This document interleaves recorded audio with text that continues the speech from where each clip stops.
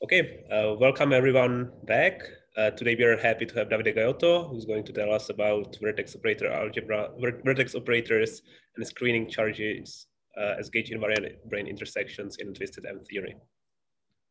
Sorry, I was writing the title in a hurry and I didn't quite realize it. It's become quite a mouthful. So I'm going to discuss some work I did with Miroslav and Johan on twisted M theory and branes in twisted M theory and application to vertex operator algebras. I know that Miroslav has given a rather detailed talk on the topic 2 months ago, so I will try to keep it a bit more general. So twisted M theory is probably not a familiar subject to most of the audience. The best analogy I can use to introduce it is the B model topological strings, which might be more familiar to many of you. So as you may recall, the way the B model occurs in string theory is as a way to study some protected terms in the effective action of type 2B or type 2A string theory completely found on the Calabi-Yau. Concretely, what you do to study to introduce the B model is to study type 2B string theory on Calabi-Yau times R4 in the presence of something called a self-dual graviton background, which is a background for the 5-form flux, which is roughly proportional to the 3-form on the Calabi-Yau and to a self-dual 2-form on R4. Once you're essentially turning on this graviton background gives an expectation value to a collection of F terms, of protected terms in the supergravity effective action in 4 dimensions. There are a bunch of terms that look like graviton, like field strengths to the sum power, multiplying some function of the scale of the complex structure of the Calabi-Yau. And people realize that topological string calculations in this background could be sort of simplified. Instead of studying a string theory, a superstring in 10 dimensions, you could just limit yourself to something called a topological string, a string theory with target space of just the Calabi-Yau, essentially. So that the problem became 6-dimensional, if you want. From the point of view of target space, the supergravity theory in 10 dimensions simplified to a 6-dimensional gravity or theory called BCOV or Kodaira-Spencer theory, which is essentially a theory describing the fluctuations in complex structure of the Calabi-Yau. So if you get some kind of a holomorphic gravity that only cares about complex structure, with partition function computes some protected terms in the original physical theory. A slightly more modern perspective on this background is that it's an example of Costello's twisted supergravity with an Omega-deformation turned on a background that looks like Calabi-Yau times R4 with an Omega-deformation in 2 planes in R4. So I'm going to write C epsilon, C minus epsilon to say that this Omega-deformation involves an isometry of R4, which rotates a plane by epsilon and another plane by minus epsilon. And I will discuss a little bit, briefly, what twisted supergravity means later on. But one of the main properties of this twisted supergravity is that if you couple it to a quantum field theory, it twists it. And Omega deforms it too if it's Omega deformed. This was seen essentially originally by Oguri-Vafa, which observed that you study physical branes on some which wrap a manifold from the Calabi-Yau times one of the 2 planes in R4, then they are converted automatically in topological branes, in branes to the topological string theory. And you can recover, for example, if the brane wraps the whole Calabi-Yau, the topological brane has a volume theory, which is holomorphic Chern-Simons theory. Holomorphic Chern-Simons theory is what you get if you Omega deform the physical brane or volume theory, which is a 8-dimensional super-Yang Mills. Or if you study a brane that wraps a complex curve, the physical theory is just the n equals 4 super-Yang Mills living on a D3 brane. And the Omega-deformation of that is a chiral algebra, which has been very studied recently, and which is the volume theory of a D2 brane, the topological D2 brane. I should stress that, right, at first sight, right, you need topological string theory to do calculations in this setup. Kodaira-Spencer theory, which is what comes from the theory of gravity, is not renormalizable, the same way as gravity is not normalizable. But actually, if I understand correctly some results of Costello and others, Kodaira-Spencer theory coupled to holomorphic Chern-Simons theory is uniquely renormalizable, meaning the counter terms of Kodaira-Spencer theory are sort of uniquely fixed by the requirement that it can be coupled to holomorphic Chern-Simons theory, which I find quite funny because it seems to indicate that actually topological string theory is not needed at all, that you can do things just in Kodaira-Spencer theory, if you understand these theorems sufficiently well. Now, isn't that what BCOV said? Did it say anything less than that? Maybe I don't remember it correctly. So is Kodaira-Spencer, suppose I just do calculations using Kodaira-Spencer without thinking about topological string theory. Can I make sense of it? Yeah, that's what I said. Yeah, they said that it's the effective string field theory of topological B model.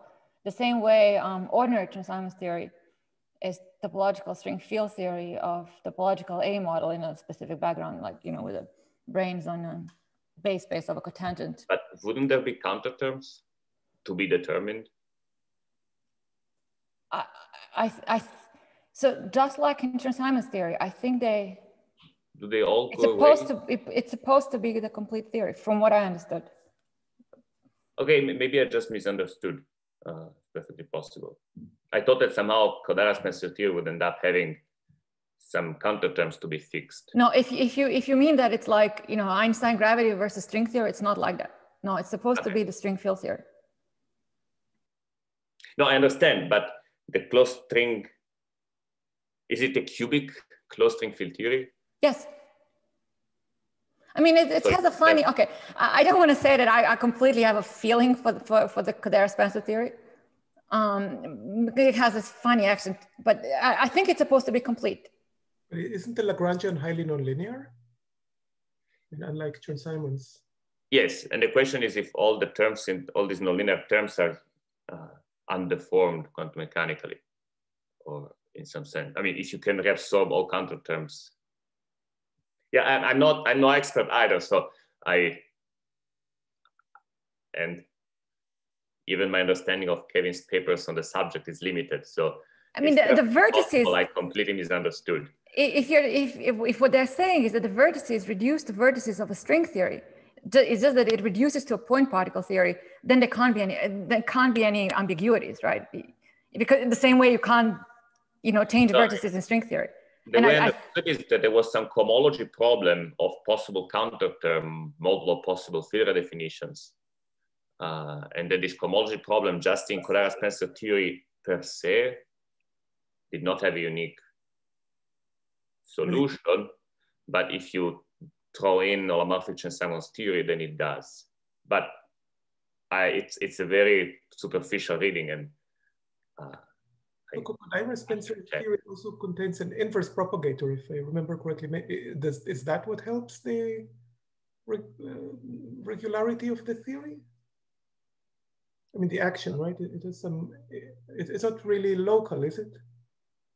I mean, so holomorphic Chern-Simons theory would not make sense at all without coupling it to Chern-Simons. I think it has anomalies and problems without coupling to Kodaira-Spencer. But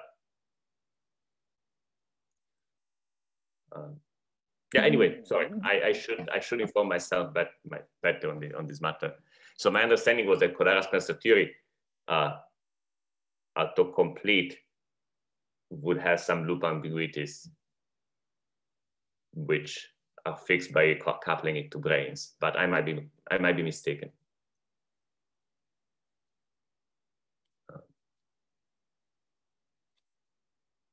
Okay.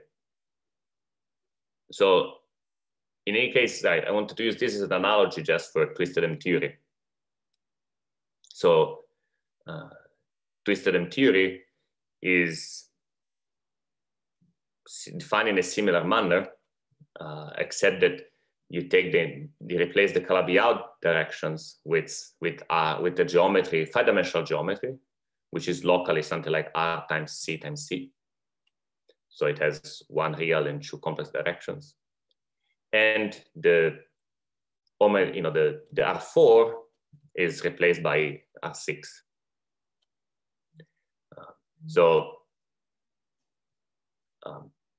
Essentially, and the analog of a gravity photon on the ground is that you're turning on an H4 flux, which has, it has two legs in each of these two factors. It is essentially the holomorphic form on C times C and some Kähler form on the C cubed side. And so Kevin defined it originally in a setup where to involve the 4-dimensional complex manifold, complex symplectic manifold actually, times a G2 manifold with some isometry. Then you can replace G2 with R times Calabi-Yau for simplicity. And then the simplest possible Calabi-Yau is C3. But of course, the twisted M theory setup is something you'd be interesting to study for any sort of toric Calabi-Yau, not just C3. Davide, where the M theory circle will be? It will be somewhere inside the Calabi-Yau, or the R will be compact later? Why do I need an M theory circle? Well, I don't know. There's always M theory circle. I mean, just to compare. But I mean, in practice, for several duality calculations that Kevin, to derive some of the results that Kevin derived, you use the internal one of the isometries of the Calabi-Yau as the. I see. So it's not going to be the first R, right? No. Usually not, at least. You could. One of the ways to think of it is this M theory lift of the type 2A construction for, one of those Kapakumo-Rafa stories when you have the kind of the resolved manifold with the. Right. Actually, yeah. Now you make me wonder if I. Yeah. No. Sorry. I don't know how to. I don't think I know much about the situation where the R is replaced by S1. Let's move on. We'll see later. Yes. So anyway, so in a similar manner as what we said, so for the B model, this 11-dimensional theory reduces to a 5-dimensional theory, which essentially describes a complex symplectic topological gravity. The local geometry must involve some kind of a locally constant symplectic structure on C2 or 4, which is locally constant along the R direction. And Kevin gave 3 or 6, perhaps I should say, dual descriptions of this setup as a holomorphic topological Chern-Simons theory, U1 Chern-Simons theory, with a non-commutativity turned on. And again, Kevin proved a variety of non-renormalization theorems for this setup and started describing how the volume theories of fibranes or M2 branes would couple to this theory. And the main subject of my work with Miroslav and Jivan has been to precisely study in more detail how do the volume theories of fibranes and M2 branes interact with this, or in this M theory setup, and how do their supersymmetric intersections look like.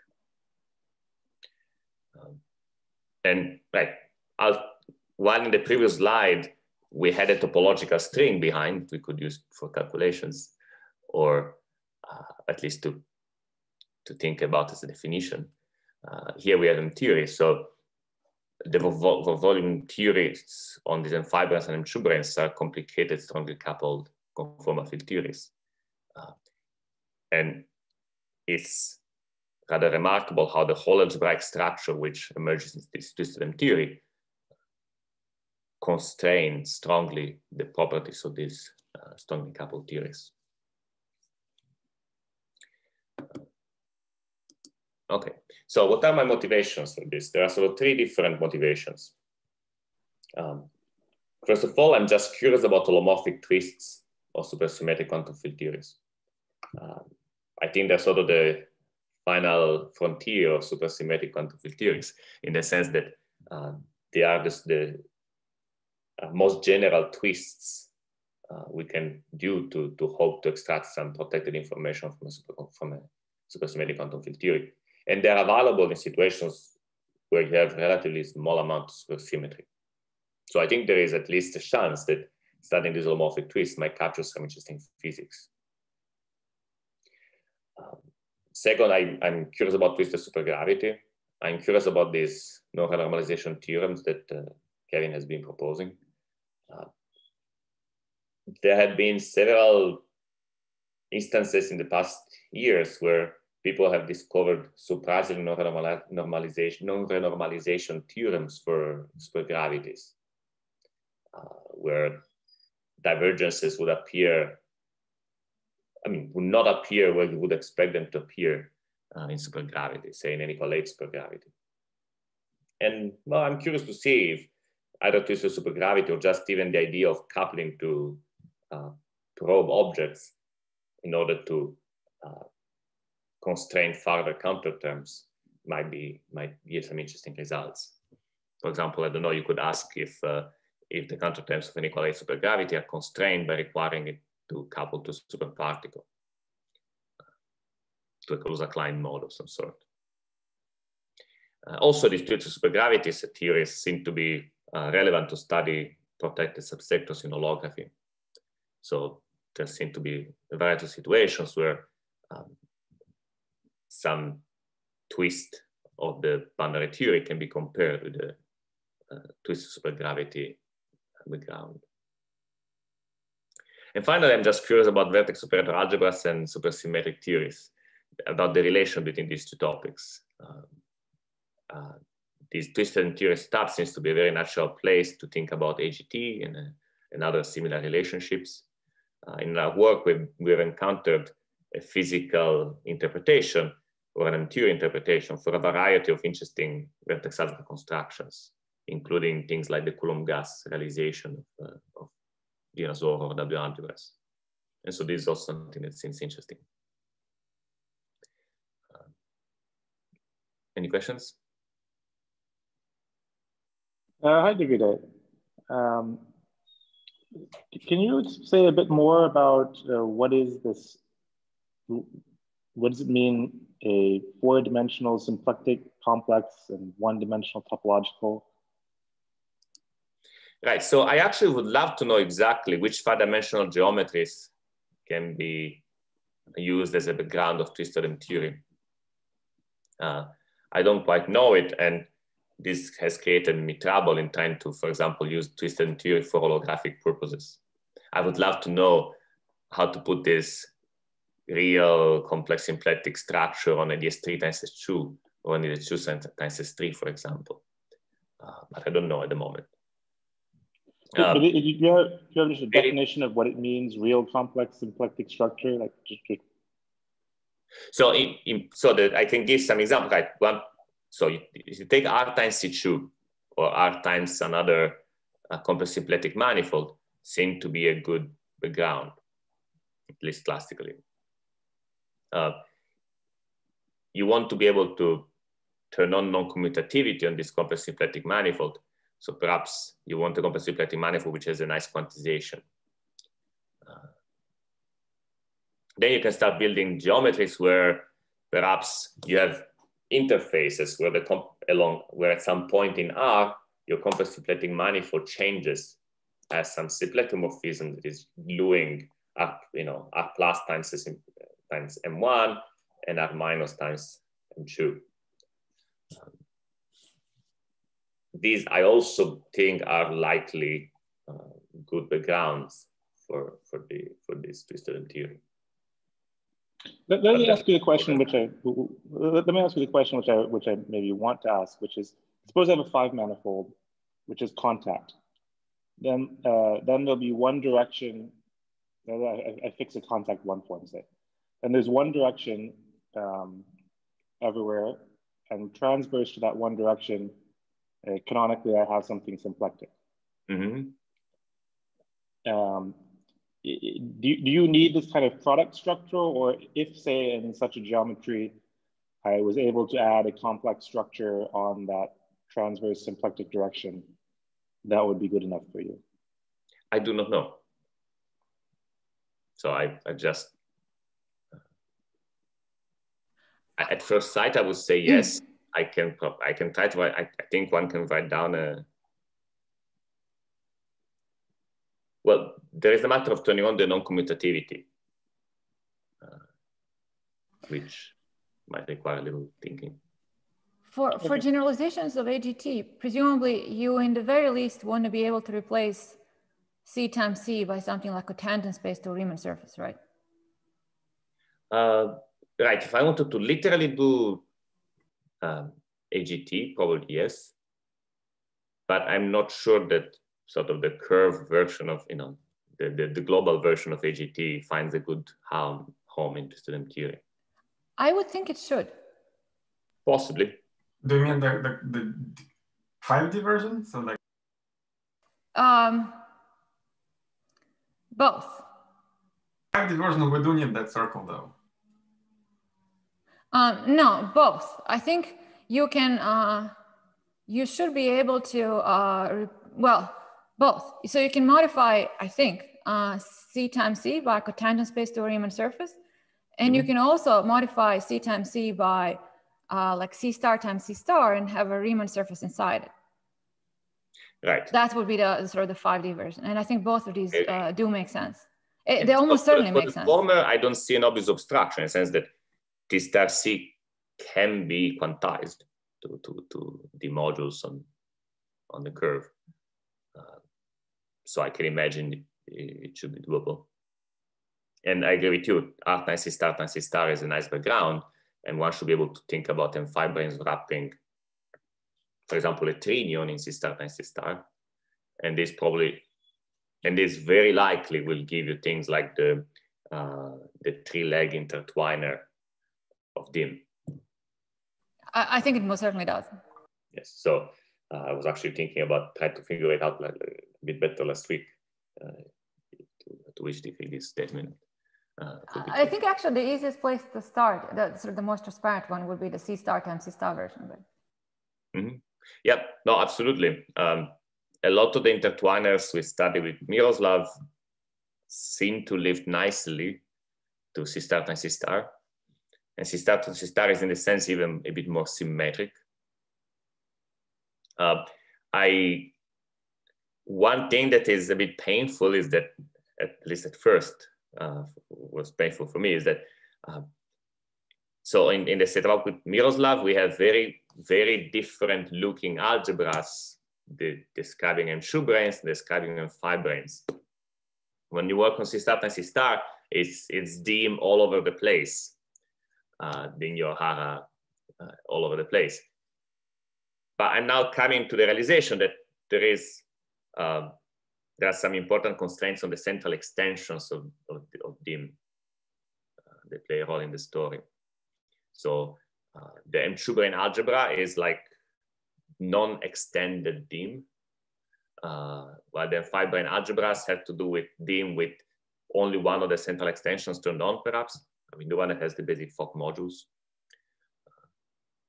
So presumably just keeping carefully track of the central extensions, one can work out the whole story. It's work in progress. So yes, so replacing C times C with nice complex surfaces is a nice step. Replacing the C3 with the toric Calabi-Yau is the other important direction to extend the story. And at the moment, I think we understand reasonably well what happens if the toric Calabi-Yau has no internal faces in the toric diagram. And the important frontier is to figure out what to do when there are internal faces. And I'll come back to this, to-do list at the end of the talk. Any other questions? Okay. So Right, so let me just give a very quick reminder of what twisting supersymmetric theory means. This, I feel, will be a bit boring for most of the audience, but just in case there are some students, or perhaps people who do real physics. Anyway, so the idea is that when you consider a supersymmetric quantum field theory with enough supersymmetry, you can look for generators of supersymmetric transformations which are nilpotent, which squares to 0. And then you can take one of these generators, and we call it as Q, and add it to the BRST charge, or treat it as a BRST charge, which means that intuitively you're just focusing your attention on local operators and on questions which are invariant under the action of this supersymmetry. And treating this supersymmetry as a BRST charge sort of guarantees that you have a protected subsector which does not talk with anything else, just in the same way as the BRST formalism in gauge theory guarantees you that the physical observables do not get mixed with any unphysical things built out of the ghosts. So this procedure simplifies by some degree the original theory and computes some pieces of the original theory. There are sort of two different types of twists you can do. When you look at a supersymmetry algebra, you can ask what happens if you commute Q with some other supercharges. So you'll get some translations. If all translations are Q exact, are in the image of this map, then that means that translations are a gauge symmetry of the twisted theory. So the precise position of operator is a gauge artifact and drops out of the calculation. If you have an holomorphic twist, when although not all translations are exact, all anti-holomorphic translations are exact, which means that the anti-holomorphic dependence of local operators is a gauge artifact now. And correlation functions are roughly holomorphic. Now, twists are useful if you can somehow control the dependence on the couplings on the RG scale of your problem. So, although you can define a variety of twists, it's not clear at the moment, which of these are actually useful in this sense. But typically, if your dependence on if your theory is twisted theory is topological or homomorphic, it means that you're losing a lot of the information about the metric. You can imagine that, maybe it will depend on the complex structure, but probably not on the scale of the metric. So there is at least a good chance that what you're computing is RG covariant, if not RG invariant. And so you might be able to learn something about the low energy physics from calculations done in the UV. So let me just show some examples of theories which admit holomorphic twists. So 3D inequal theories admit an holomorphic topological twist. So they can be twists where the dependence on one of the positions is topological and on the remaining two is holomorphic. 4D unequal 1 theories admit an holomorphic twist. And 5D unequal 1 theories admit, again, an holomorphic topological twist. And these are all, physical theories. They have very non-trivial physics that we would love to understand. These 3D unequal 2 theories can have anyons in low energy physics and have a variety of interesting critical points. 4D unequal 1 theories have confinement, critical chiral symmetry breaking. 5D unequal 1 theories have UV fixed points that we don't really understand. So for all of these questions, you might try to ask what is visible in the twisted theory. And another point that I find interesting is that very often the holomorphic twist in a superconformal field theory picks out the operators which would contribute to the superconformal index. And the superconformal index of theories with low supersymmetry involves rather interesting states. For example, recently people figured out that you can actually see black hole degeneracies in the superconformal index for the theories.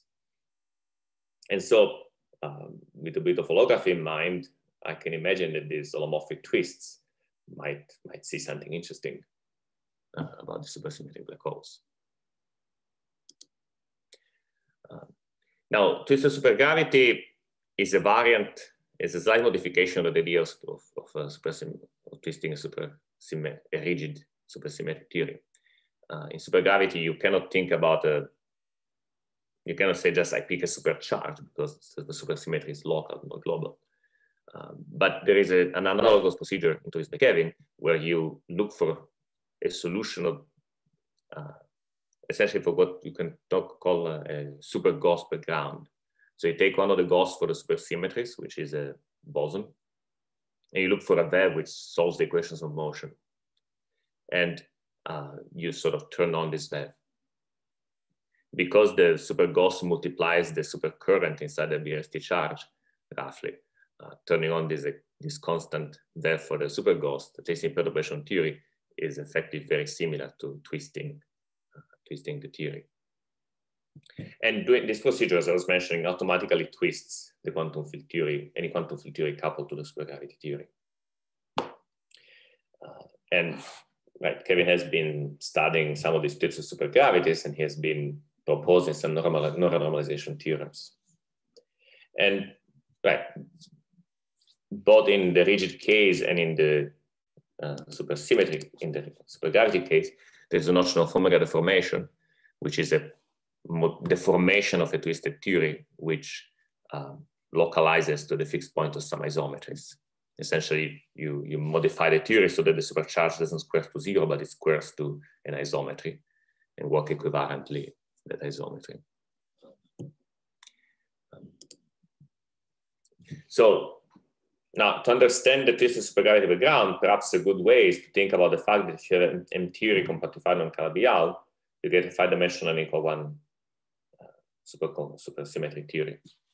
So the twisted M theory background is essentially the holomorphic topological twist of that 5D theory. As I was mentioning, the local geometry is R times C2, and you can get line defects, topological line defects in the real direction by wrapping M2 branes on a curve in the Calabi-Yau. You can get M5 brane, you can get holomorphic surface defects by wrapping M5 branes on a surface in the Calabi-Yau. And I should immediately say that we know very little about what will happen for a generic Calabi-Yau. You know, what's the holomorphic topological twist in a generic Calabi-Yau background. The best understood background is C3 with an Omega-deformation which rotates the 3 planes independently, except that you want to preserve the holomorphic, the top form. So you rotate the sum of the rotation parameters is 0. And so Kevin proposed that there should be a dual gauge theory description valid in a regime where one of the parameters is much smaller than the other. And this dual gauge theory description involves this sort of Chern-Simons action, for which only involves the real and antelomorphic components of the connection. For a U1 connection with a non-commutativity turned on in C2. So the Chern-Simons action is evaluated using the star product in C2. Now, this dual description breaks completely the symmetry between these 3 factors in C3. And there's this sort of non-trivial duality that this action should give the same answer if I permute epsilon1, epsilon2, and -1, -epsilon1 and -epsilon2. The line defects or surface defects that you get in this setup from M2 branes and M5 branes wrapping toric divisors in C3 definitely break at first sight this permutation symmetry. For example, if I wrap an M2 brane on a single M2 branes on these C factors, I can get either a Wilson line of charge 1 the Wilson line of charge -1, or something that looks like an instanton particle for this non-commutative U1 gauge theory. If I look at an M5 brane, it might look like a toothed surface of charge 1, a toothed surface of charge -1, or an order defect where you just couple the U1 gauge theory to a chiral fermion in 2D. And again, so the statement is, although these definitions look very different, quantum mechanical will give you the same answer up to permuting the epsilon I parameters. Now, these Word line theories or volume theories can be studied directly by using the volume theory of a single M2 or a single M5, which are theories to understand very well, right? And the volume theory of a single M2 brane is just a bunch of scalar fields describing its position. The volume theory of a single M5 brane is again, it's a self-dual two-form gauge theory, plus some scalars and fermions. Now, if you look at stacks of M5 branes or stacks of M2 branes, the story becomes more complicated. In the physical theory, a stack of n M5 branes supports a 6-dimensional CFT coupled to 11-dimensional supergravity. And if you go beyond the 3 level, we don't really have an idea what the couplings look like. So there will be some effective action for 11-dimensional supergravity and some effective couplings, which involve polynomial index supergravity fields and local operators in the CFT, subject to who knows what constraints in order to ensure supersymmetry. Now, when you turn on the twisted and theory of the ground, we know that this theory of an M5 brane should get omega deformed. Now, there is a conjecture which is closely related to AGT, that the omega deformation of this 6-dimensional theory is a chiral algebra, which is the W algebra, Wn. Sort of the chiral algebra with n fields of dimension 1, 2, 3, 4, 5, all the way to n. This is a conjecture, which in a sense gets verified or even proved, if you want, in twisted theory, if you think about it optimistically. So you can ask, how do I couple a chiral algebra to this twisted supergravity background? Can you explain how, I mean, there are some proofs of some statements of AGT. Why is, which angle does this give you? Or in which sense do you say this gives you proof? Well, what I mean is that, at least in principle, just starting from the 5-dimensional Chern-Simons action, one could, and using this causal duality description of the couplings given by Kevin, one can argue that in order for a vertex algebra V to be coupled to the twisted supergravity, I need to have a map from W infinity to the vertex algebra. What is V? So suppose I have some surface defects because the volume theory is some V. Ultimately, it's going to be Wn or something, or one of the corner vertex algebras. But abstractly, let's just say I'm given HD theory with chiral algebra V, and I want to couple it to this U1 Chern-Simons theory. So Kevin's statement is that essentially, in order to give you this coupling, I need to give a vertex algebra map from W infinity to V. So essentially, the generators of W infinity are telling you which currents in V are coupled to which derivatives of the connection in 5 dimensions.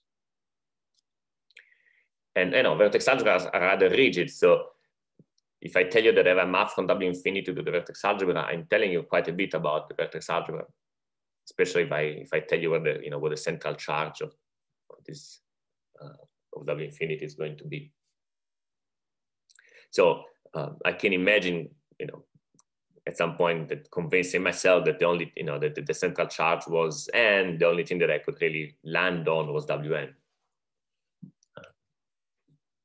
But anyway, I'm not saying it's a proof, I'm just saying that at the very least, whatever lives on the M5 brane, the U1 theory only talks to the Wn subalgebra.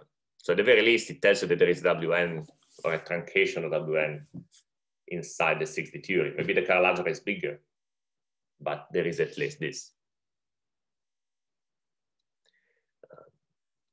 And then you can sort of use this as a seed for a bootstrap program for 62.0 theories, perhaps.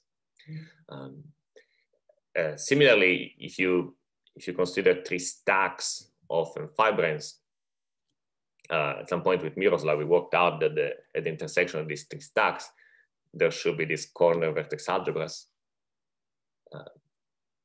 And again, it just so happens that these corner vertex algebras are a truncation of W infinity. And so our conjecture is supported by the fact that you can actually couple these corner vertex algebras to the twisted M theory setup. Now, once you think about, see, when can I say this? If I just give the CFT on a stack of fibrans, the fact that I can separate the fibrans is a statement about the vacuum of the CFT. And so the idea that I can assemble a stack of fibrans from individual fibrans, it's some statement about what the theory of several fibrans look like on a Coulomb branch or on a tensor branch where the fibrans are separating. And in that context, I mean, I still do not understand if that sort of idea can be used within quantum field theory to derive the chiral algebra on a stack of fibrans from the chiral algebras of individual fibrans. So this is a question that I've encountered a few times in the past. That is, if I know the Higgs branch of a theory, is that enough, or the Coulomb branch, is that enough to reconstruct the chiral algebra of the theory? At the moment, it's not clear. Although there are some examples worked out of free field realizations worked out by Rastelli and others, which are evocative. Now, you would need to know that you can end M2 branes on separated M5 branes. And I mean, I think that's kind of what you will be telling us today, right? That as soon as you understand sort of one M2 brane ending on an M5 brane, right? I don't know if a single M2 brane theory already knows that this must be possible, but once it does, it should know everything. The perspective I would like to first present is that once you couple it to twisted M theory, then this tells you a little bit more, or at least it gives you an important piece of information. It tells you that the currents for W infinity had to be built from the currents of W infinity in the individual substacks. And you can argue that this has to be governed by some universal coproduct, which only knows about, which doesn't really care about the fibrans themselves. It's just a property of the 5-dimensional Chern-Simons theory or the twisted M theory setup. So I think the twisted M theory setup tells you that W infinity has a coproduct, and that this coproduct should be used when you stack together M fibrans. And if you apply to a collection of N M fibrans, you end up with a free field realization Wn from N boson. I mean, if you want, the coproduct is really how you define Wn. This is a piece of the Coulomb gas construction. The Coulomb gas construction is a little bit more than that. It tells you how to build the currents out of N free bosons. It also tells you that these currents commute with some screening charges, and that these screening charges can be used to compute conformal blocks. And one of the results of the work with Miroslav is that I believe we understand a bit better what these screening charges are in this twisted M theory context in terms of M2 brane stretch between fibrans. But you can't separate the free field realization of Wn from knowing about the screening charges. Because at the point you don't know about the screening charges, then you just have like copies of. You can, I mean, writing the currents as polynomials in the free boson currents, it tells you the W infinity algebra, right?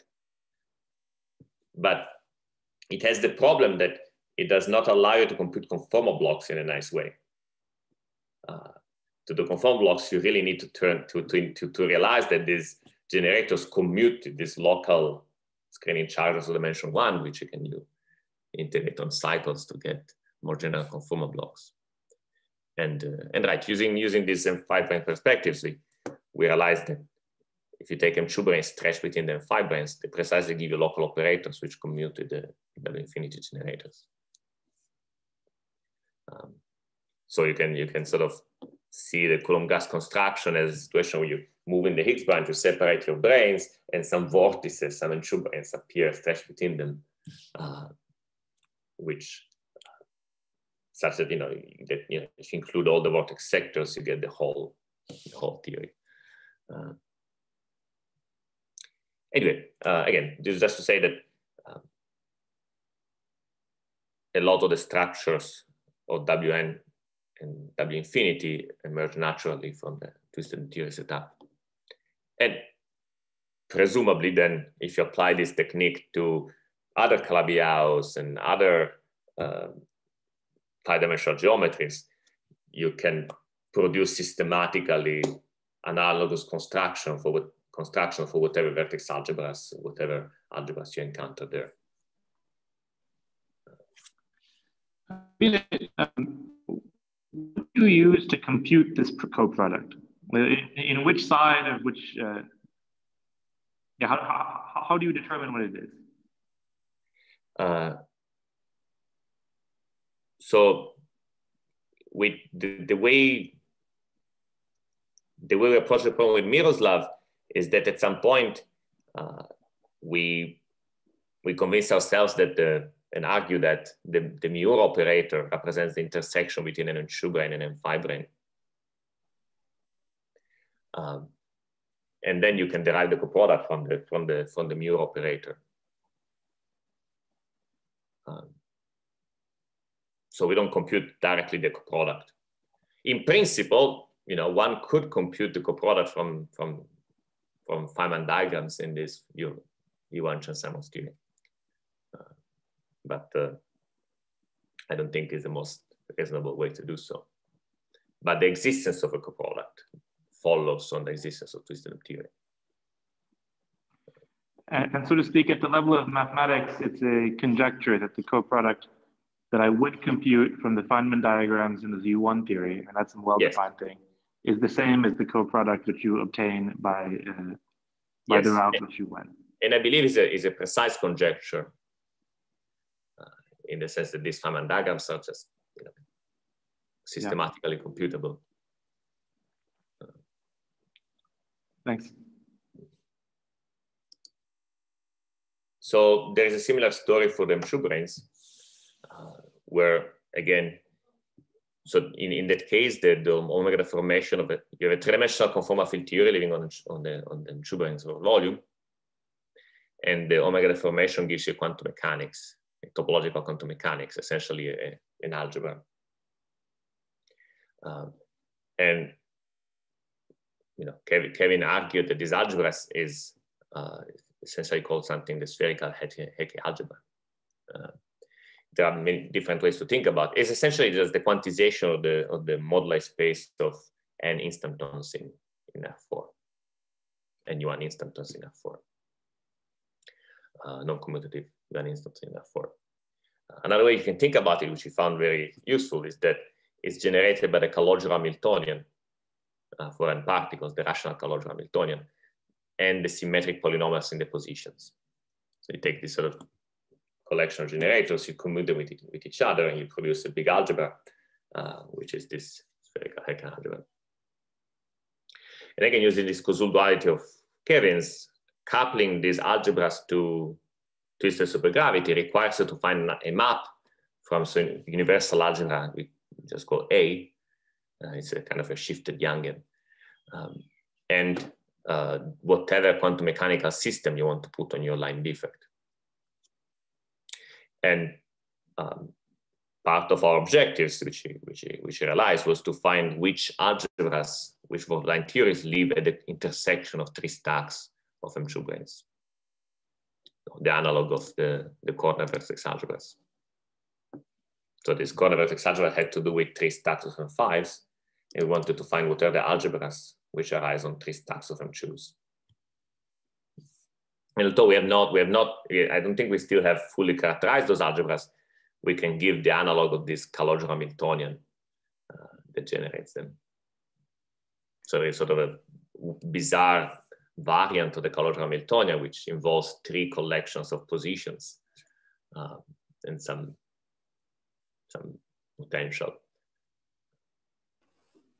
The coupling in Calogero is the epsilon? Yeah, the coupling is some combination of the epsilon 1, epsilon 2, and epsilon 3. In the world that I'm familiar with, Koszul duality is a statement that some pair of algebras basically contain the same information. Which pair of algebras are we talking about here? Here, what's going on is the following. In the bulk, there is a operator algebra.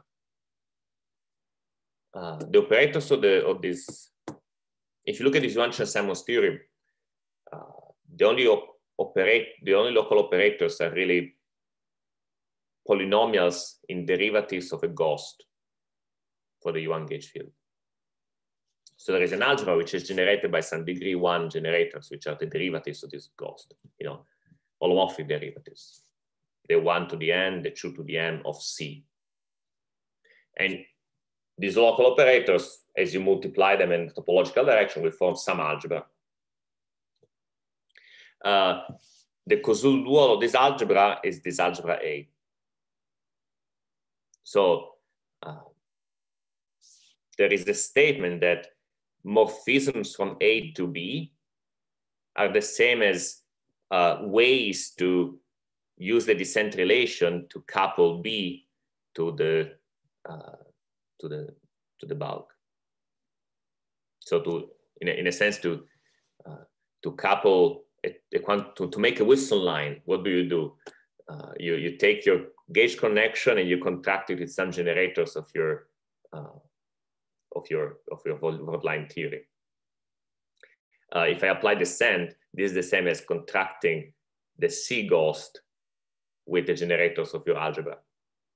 So a coupling is roughly bilinear between the operator algebra of the bulk and B. And Koszul duality converts this bilinear into this map from A to B. And the original bilinear had to satisfy a Moret-Cartan equation in order to be gauge invariant. And this Moret-Cartan equation becomes the statement that this map is an algebra map. And we had an analogous such relation for the M5 branes as well. That's correct. Although the precise definition of Koszul dualities for vertex operator algebras is not quite written down, you should think that you have these ghosts. Now, instead of multiplying them in the topological direction, you can define operations, you integrate them around each other, sort of a differential graded OPE. So you have now a differential graded vertex algebra with generators of ghost number 1, which are the derivatives. Now they are the derivatives of the ghost. I mean, I'm sort of multiplying them on one complex plane, and the fields are the normal derivatives. So the derivatives of C in the orthogonal direction. And presumably this, again, the couplings between this bulk and some degrees of freedom V can be expressed as this vertex algebra map between the Koszul dual and V. And so, you see, this W infinity has fields of scaling dimension 1, 2, 3, 4, 5. And these are sort of dual to the normal derivatives of the C ghost, which have increasingly negative dimension. Is there some reason why this definition is not written down? I mean, I remember more than a year ago, I saw you guys in Toronto. I think it is. I mean, see, if I just say formally, I take the Koszul dual of a holomorphic factorization algebra, presumably that means something to. No, because it's like a new notion of Koszul dual. It's not somehow the old notion. Well, I mean, I mean, if I just define the Koszul dual as something with a property that morphism from that is the same as Moré-Cartan elements in the other one. Yes, but then it's not obvious such a thing exists. I guess it's not obvious that it's the same as the. Right, in the view of Koszul duality, there is definition in terms of endomorphisms of C as a module. Right, I don't know if something like that here. But if I don't use that as a definition, I just say I write down a Moré-Cartan equation. Yeah. And I want this, you know, I want MC of the first algebra to be mod of the second or something. I agree you can write that, but then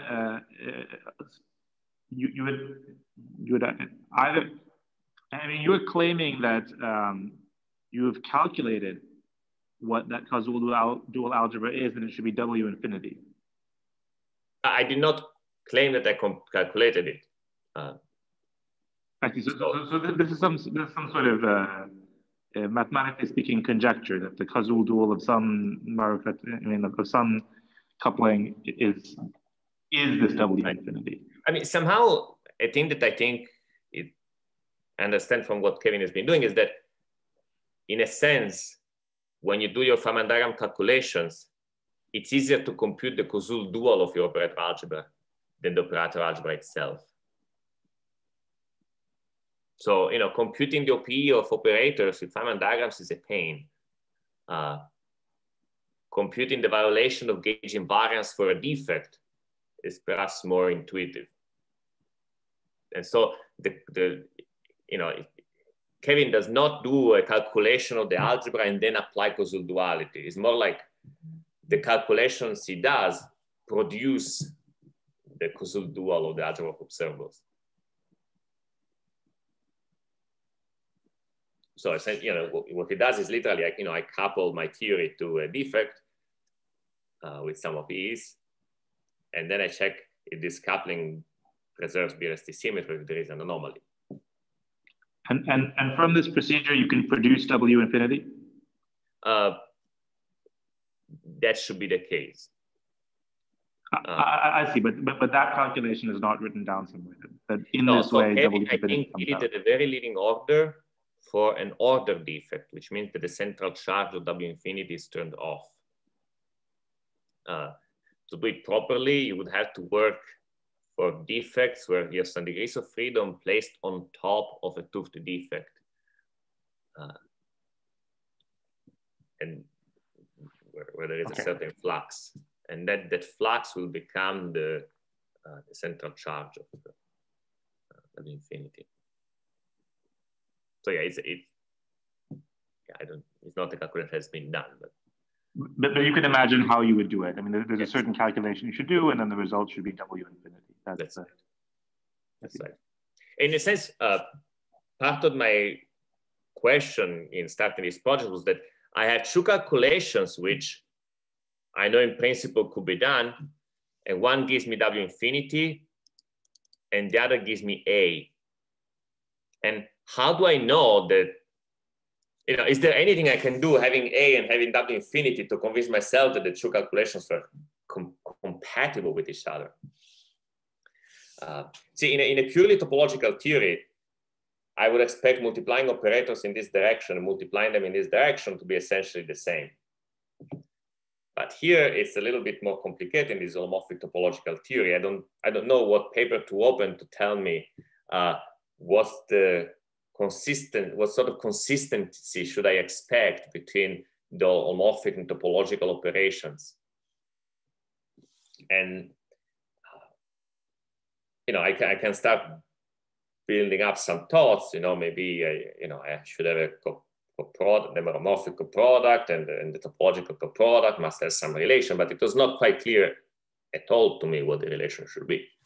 So the main problem, the main question that guided Miroslav and me was, tie together A and W infinity in some way, which could convince us that the whole structure makes sense. Right, and so as just mentioned, in a similar way as there is a coproduct on W infinity, which governs fusion of the defects along the topological direction,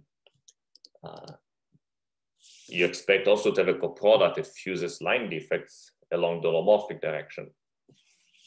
But now, because this direction is holomorphic, so the separation should matter. So the coproduct sort of should map A to A tensor A extended by a formal parameter, which tells you the separation, essentially. And so we sort of we figure out what the coproduct should be by looking at the Calogero realization of the algebra, and then use it to produce the more general truncations. And we get this, this funny Calogero-like thing with 3 stacks of planes. So after studying M2s and M5s, the next natural thing to do is to look at intersections, locations where an M2 brane meets an M5 brane, crosses it, or perhaps ends on it. So we know from M theory that such intersections should exist and should be compatible with coupling to supergravity. So this is not an obvious statement, right? Even if I convince myself that I can couple these 2 CFTs to supergravity in a supersymmetric way, the fact that there is a local operator which can talk to both CFTs and is gauge invariant in supergravity is not obvious. So the question is, what are the constraints on gauge invariance of local operators? And then does the existence of gauge invariant local operators tell us anything about A and W infinity? So after some thinking, we convinced ourselves that the gauge invariance of local operators is controlled by a sort of a mixed coproduct. So intuitively, imagine doing a gauge variation at this operator. At the leading order, you would do it by integrating the BRST current on a sphere surrounding your operator. You would get various contribution to the gauge variation. In particular, you get some contribution from the gauge variation of the line defect, from the sort of Moré-Cartan element that defines the line defect, and for the Moré-Cartan element that defines the surface defect, and the one that defines the bottom line defect.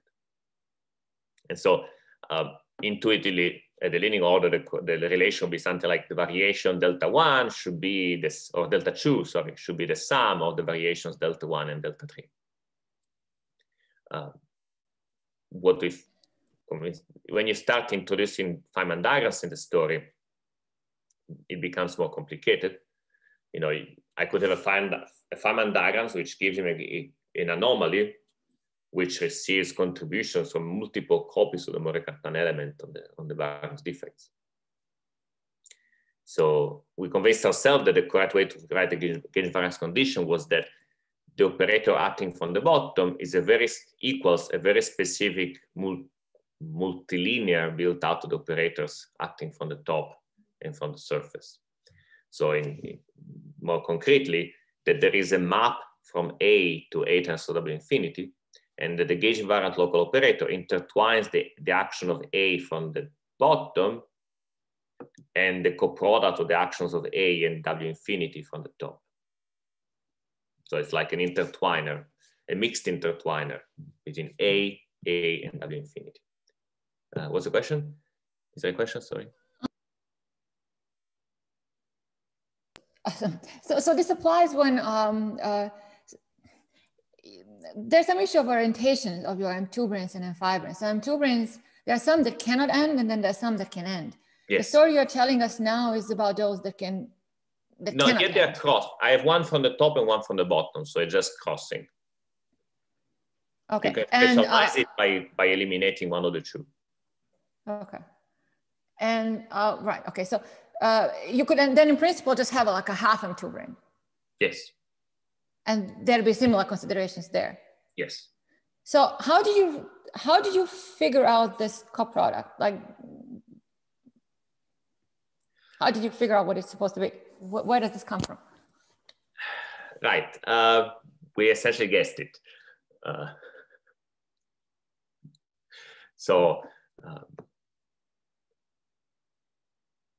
We looked at very simple examples of intersections and tried to see if they satisfied relations that look like this.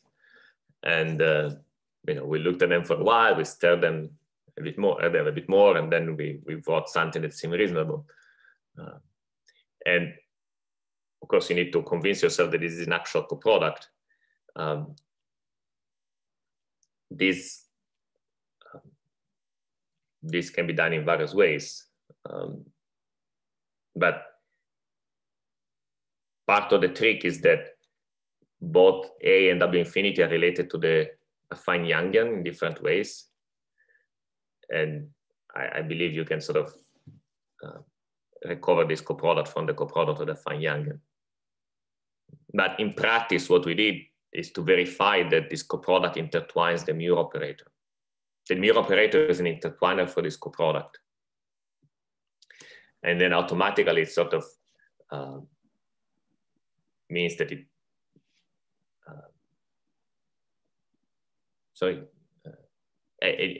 you can use it to convince yourself that this coproduct actually works. In this formula you've written, A to A tensor W infinity, are those two A's the same, or are those two different A's? It's the same A. So there is a universal algebra. No. What I mean is one of them the one from the top and the other one the one from the bottom, or are they both from the bottom? No, so what I want is that a generator of A acting from the bottom should be the same as the coproduct image acting from the top. So so O has a, let me put it, so O has a left action of A, a right action of A, and it's the W infinity module. So the space where O lives. And so I can write down an equation where a generator of A acting from the right gives me the same answer as the coproduct image of the generator acting from the left as a combination of the A action and the W infinity action. So I should have written formula, but because I was trying to complement the previous talk.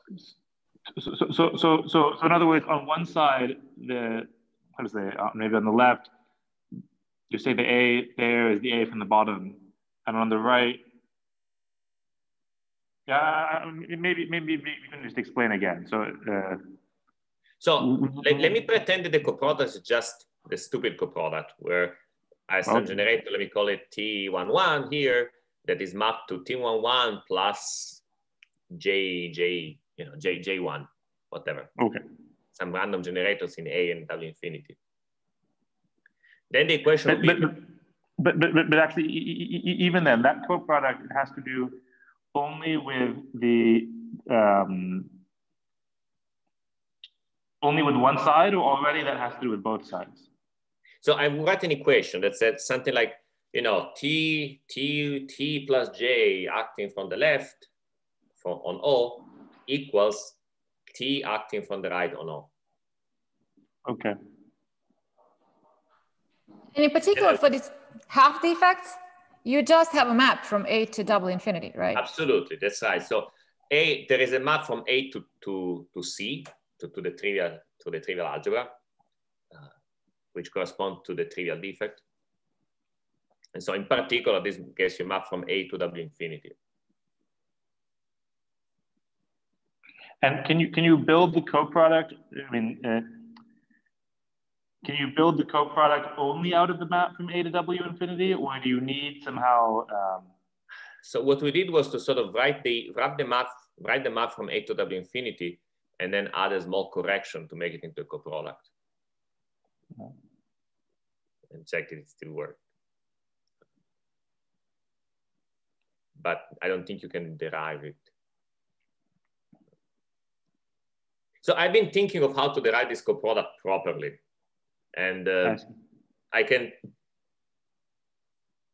in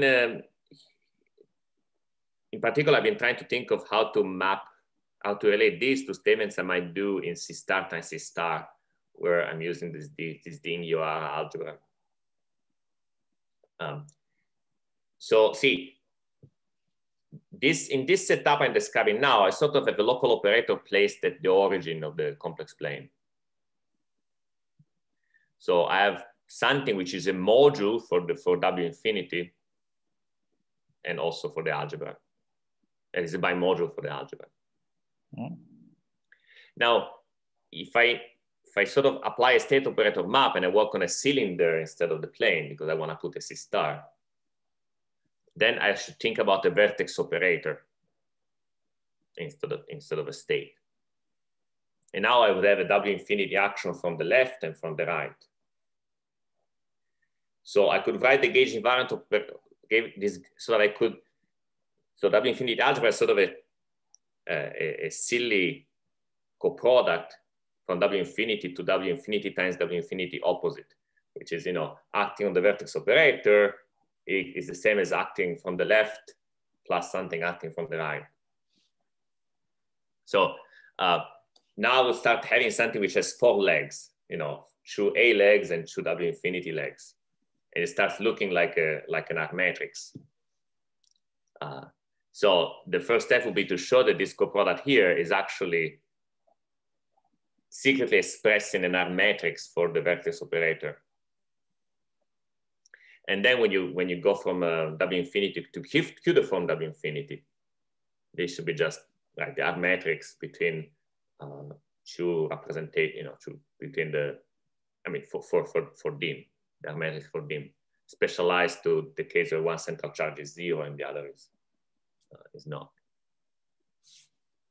So I think that if I wanted to really derive this coproduct, I would do something like start from the arc matrix of dim, go down to the non-Q deformed, and try to sort of convince myself that this is actually written in terms of the, use the state operator map to convert it to something like that. But I've not done anything in detail.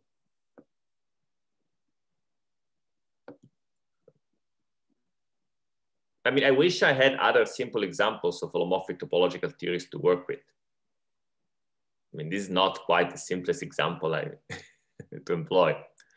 Now, Kevin's Fordician-Simons theory is another nice example of holomorphic topological theory. Kevin has been studying the line defects of the theory in great detail. I would love to understand the surface defects of the theory, the holomorphic defects of the theory, and perhaps find similar story where the Youngian plays around with the vertex algebra. I have some ideas, but the picture is still not clear to me. But hopefully this is the general structure in these holomorphic topological theories. There is a coproduct from the topological algebra to the topological algebra tensor with algebra of modes, or the holomorphic algebra.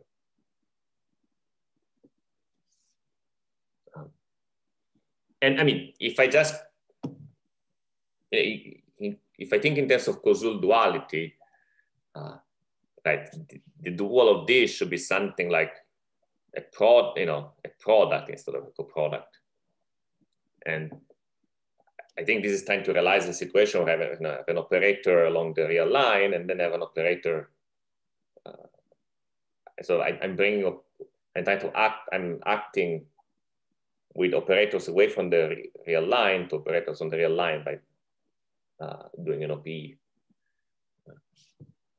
But again, I'm not sure. I would really like to have a clean understanding on how to.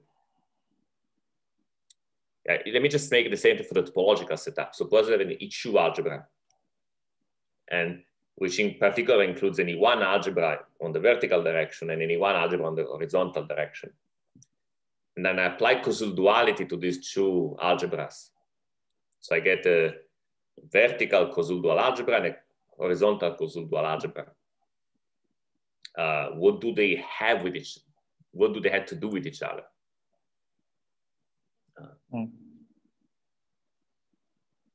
I think what you can find is that you'll have an arc matrix of some sort compatible with horizontal and vertical coproducts. And this should be the analog of that, especially if I replace C with C star and I go to a vertex operator. Okay, so I think I'm going a bit over time. Davide, I thought you were warned about this. We are actually, this is I'm happy to keep really going. A totally informal seminar. So, right. Yeah. Plus with the time shift, right? I could go for, I will run out of energy much earlier than you, so. Okay, I don't want to tell you like how long we've gone on for at times, so not to feel pressure. So, but there's no time pressure generally. So. Okay, very good. So right, so from AGT or from the corner vertex algebra story, we had some expectations of examples of gauge-invariant junctions. Right? In particular, we expected that a single M2 ending on M5s should end on a fundamental degenerate field or an anti-fundamental degenerate field. So the things that are labeled by a single box, like the one sort of degenerate fields which satisfy BPZ equation in the W algebra. And we also had a vague idea that perhaps the intersection of an M2 and an M5 could have something to do with the Muir operator. And so a lot of the work we did was to show that these detections are correct. And these three objects are indeed intertwiners for this coproduct.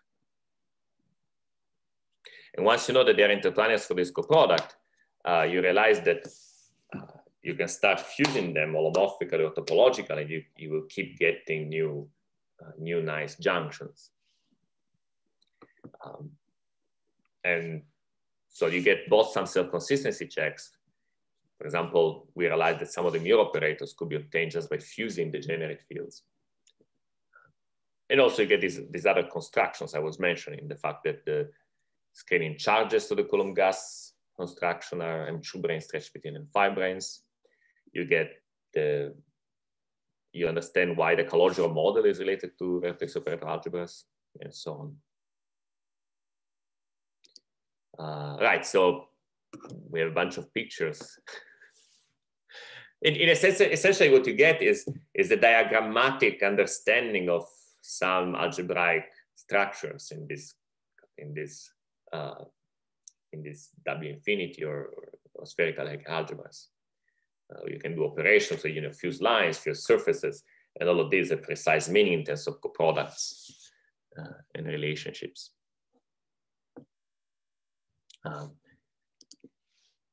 Can you explain to us what the pictures meant and how to think about them?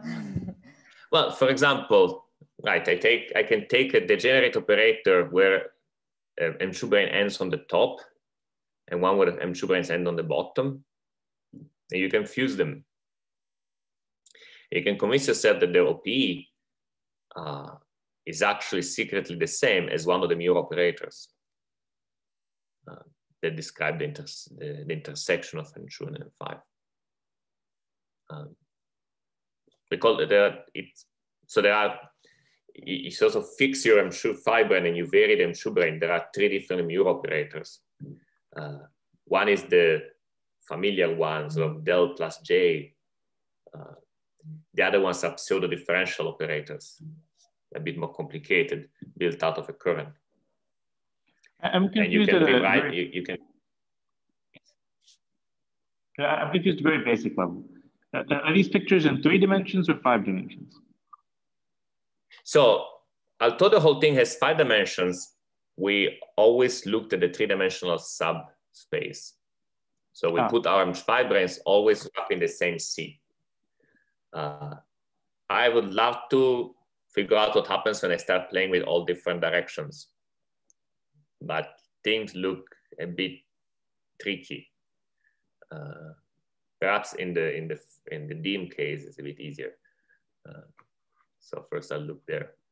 But anyway, so everything here is in R times C. Can you explain that? Sorry? Explain the picture on the top right. So how the coproduct acts is a bit confusing. So like, how about we start with the top left? left is kind of clear, right?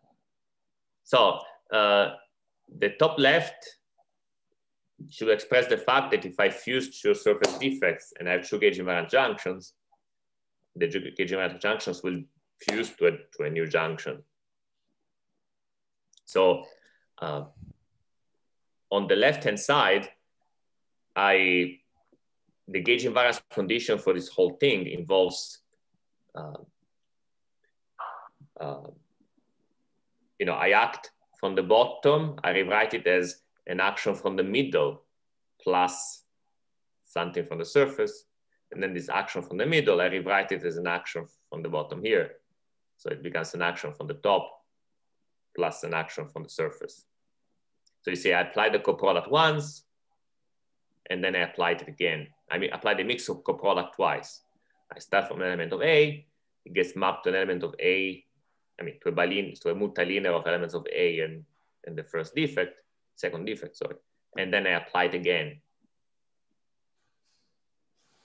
This should give me the same constraint as if I had done the calculation on the right, where I map it to the current, I use the mixed coproduct once, and then I write the W infinity currents as the bilinear or multilinear or the currents of the two defects.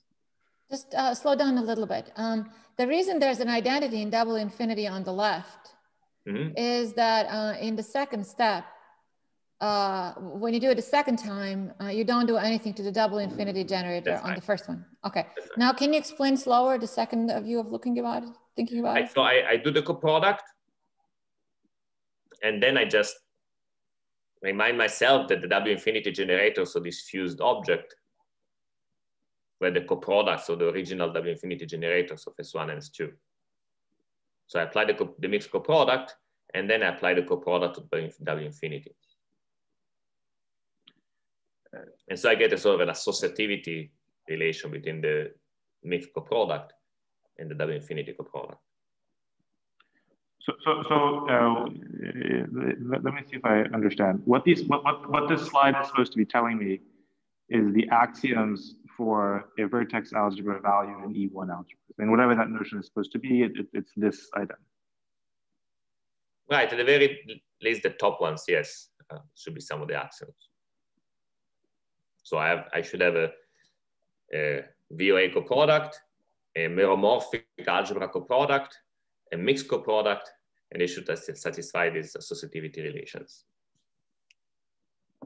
And so here, I could almost imagine that these figures are like almost mathematical proof of the statement that if I have a holomorphic topological theory in 3 dimensions, then I get this kind of algebraic structure out of it. Yes. That's right. And they should Can you get the right picture? So why is it the delta AA on the left and delta AW infinity on the right? So like, how should I read the top to bottom? I hope I didn't switch them around, but right. So this should be, let me see.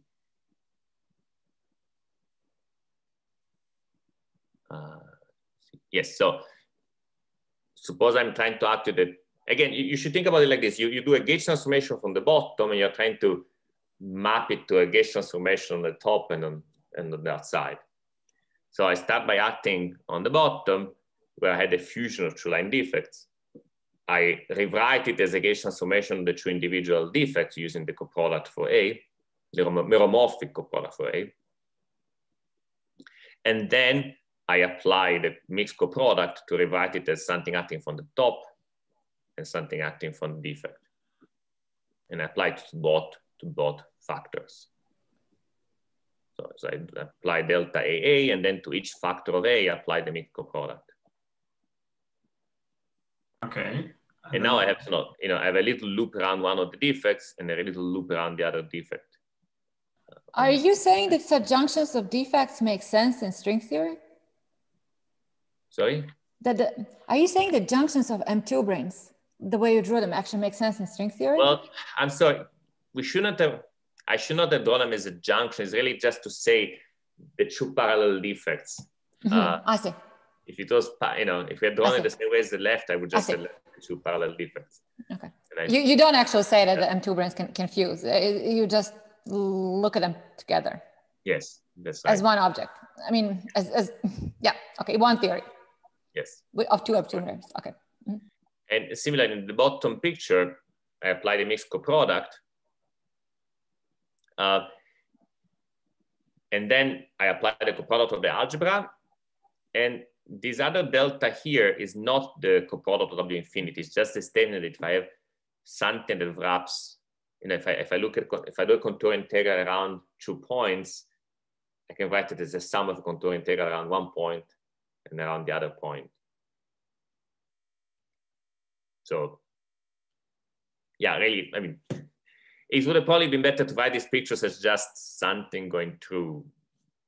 It's hard to find. Okay, guys, yeah.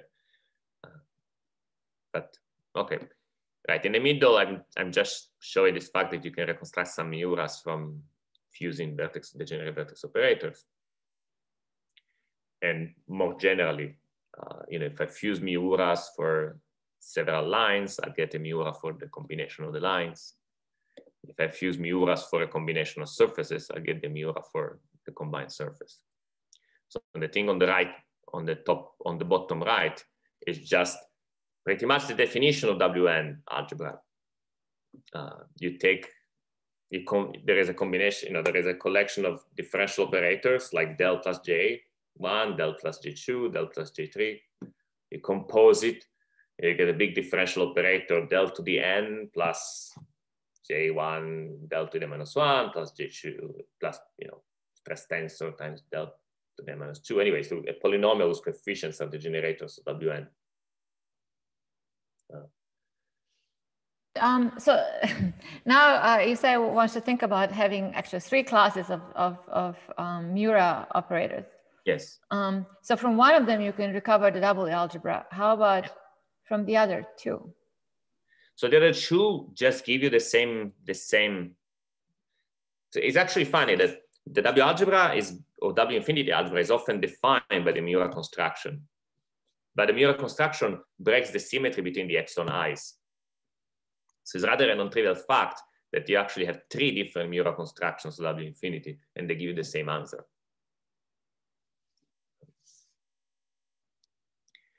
On the bottom left, we are just saying that if you, instead of composing these differential operators, you take the OPE, meaning now you have something like del 1 plus J of Z1, del 2 plus J of Z2, del 3 plus J of Z3 with the same J's, and you take the OPE,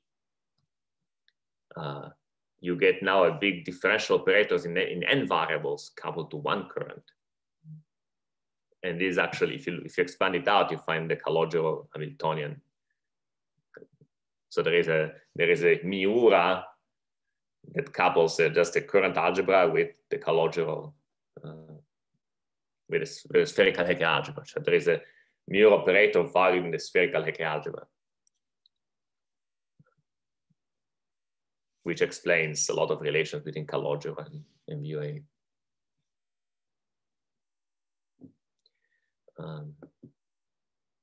Right. Yeah, so some of these structures were anticipated in the paper with Jivan, but in that paper we were confused about the central charges of the affine Yangian. So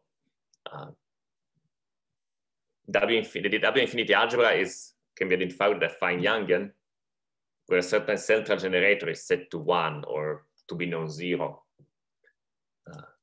In that paper, we were a bit confused, and instead we made some statements where we proposed using roughly the same coproducts, but with the central generator turned off. So I would just give a warning if you're reading the paper with Jivan. Whenever you see us making conjectures about the interaction between the M2 brane algebra and M5 brane algebra, there is that crucial mistake about the central term. So, okay, so what to do next? Right, I want to understand different orientations in C2. I would like to understand the Q-deformation story from R times C star and C star. And I would like to understand what happens if I change the internal Calabi-Yau. So, I mean, Miroslav more or less understands what to do when you have no internal phases. Then you use the, instead of the W infinity algebra, you use sort of matrix generalizations of W infinity algebra. And we have been checking what happens on them two branes. I think there is a story involving spin Calogero models. What's the big unknown is what happens to your internal phases. Now if you have a Calabi-Yau with internal phases, you're getting things like 5-dimensional SU2 gauge theory. You're getting actual gauge theories in 5 dimensions, and then presumably the holomorphic topological twist of these 5-dimensional gauge theories. So my hope is that just once we understand how to assemble the building blocks, we'll be able to learn how the holomorphic topological twist of 5-dimensional gauge theories work, starting from these simpler setups. Another thing that I'm curious about is interfaces, where something more drastic happens at some point, at some location along the real line. Because these interfaces will be essentially the topological, the holomorphic twist. So I don't know why I wrote topological, it's supposed to be a holomorphic twist of domain walls, which have 4 d equal 1 symmetry. So again, there is a chance that, as we keep adding building blocks, we might learn things about the holomorphic twist of 4 d equal 1 theories, sort of a geometric engineering of 4-dimensional equal 1 theories and the holomorphic twist.